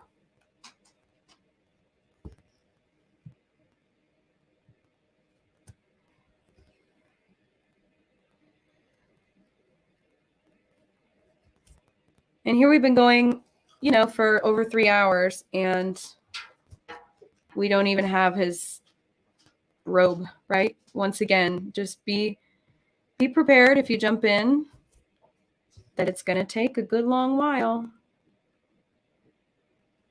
But it's worth it. Oh, it's worth it. Yeah. Yep, we're just going to low light it now. And I know the whole point was to differentiate the beard from the hair. I'm not forgetting this. I just don't want them to be like drastically different. And they've become a bit drastic for my taste.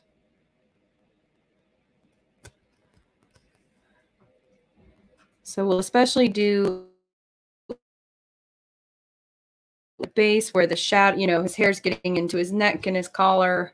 So it's going to be more likely to be dark as opposed to up above, shining in the light, exposed to the sun more.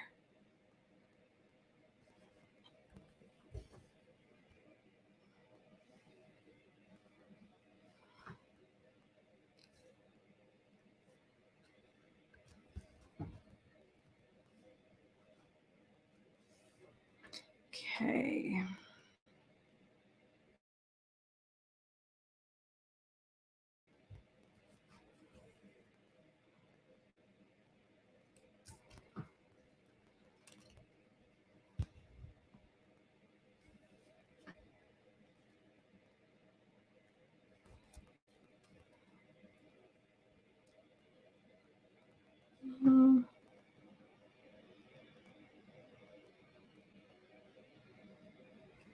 Want that to come up and around or tuck in is the question.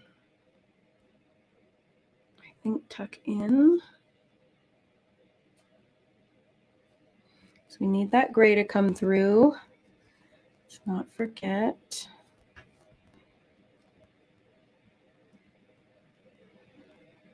I am going to go over his one little wispy bang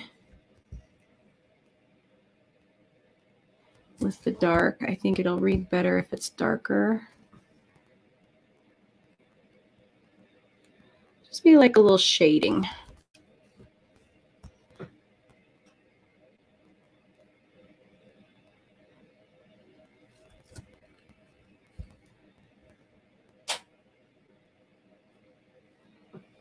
Cute.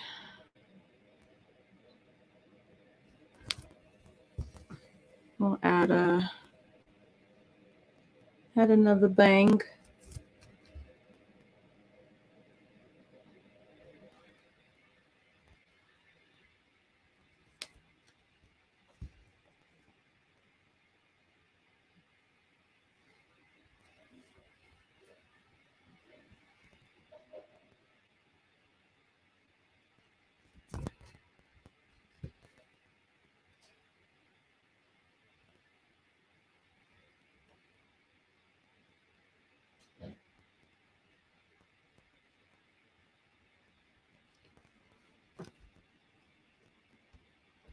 Nice. Okay, we like what's going on.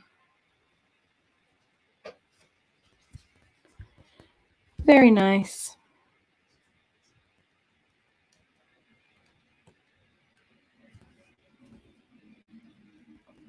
Do low light here in the horizontal stitchers. Sticking the needle through at an angle. Can integrate it with stitches that already exist if you find you need to do that.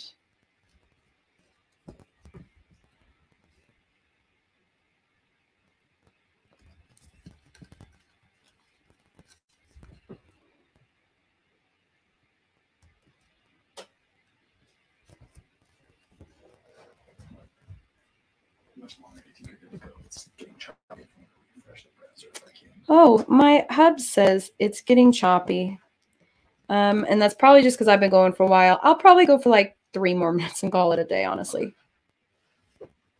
Because I'm pretty good, feeling pretty good about this. So Yeah, this is what we needed. We needed just a little bit of that dark gray back in here. The highlights were cute, and they are cute, and I'm glad I did them, but we just needed to even it out again. It was medium toned, and we took it a little too light, and now we're evening, which I like. I like it a lot. I like it a lot. And then, honestly, like 3 more was adding this color into the beard, darkened the beard a bit, and I just wanted a little more consistency in the hair. So feeling pretty good about it. He's looking cute. He's looking fly. And it's Gale, you know, we love him. And I'm out of floss anyway.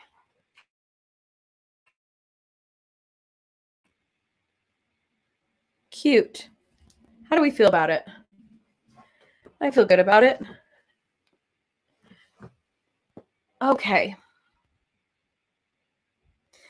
If I'm honest with myself, I know I'm going to add a little bit more of this low light just down at the base of the right side. But I think for the sake of today,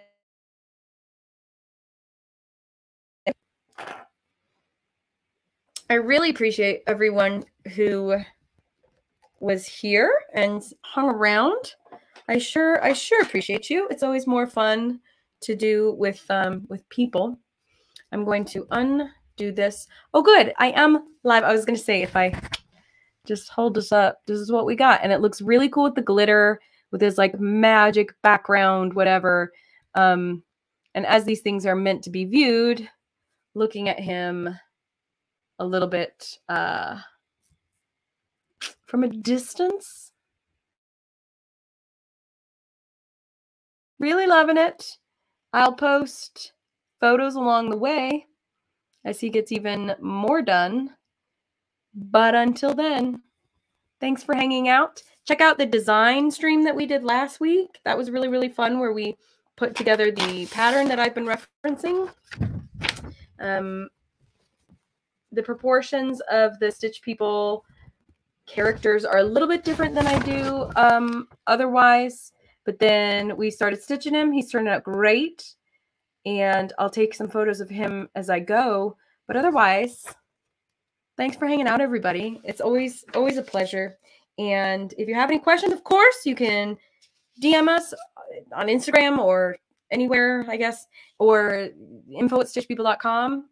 And we'll do our best to answer all your questions. And the next character I'm doing is Karlak. She is a tiefling devil person with red skin and horns and a tail. So that's going to be really fun. She's got like cool scarring, and like she lives in the hells. And so she's on fire a lot. And so scars. So she's going to be fun to do. She's got makeup and this like cool tattered outfit. It's going to be hard. This is going to be a challenge. So that'll be a fun one. So join us. I don't think it's next week. I think 1 or 2 weeks away. I'm going to do all these Baldur's Gates on Saturdays at 11. So they're not every week, but when they are, and I'll do announcements, they will be on Saturdays. So anyway, thank you so much. And I will see you all around the internet. Have a wonderful, wonderful day. And bye for now. Ta-ta.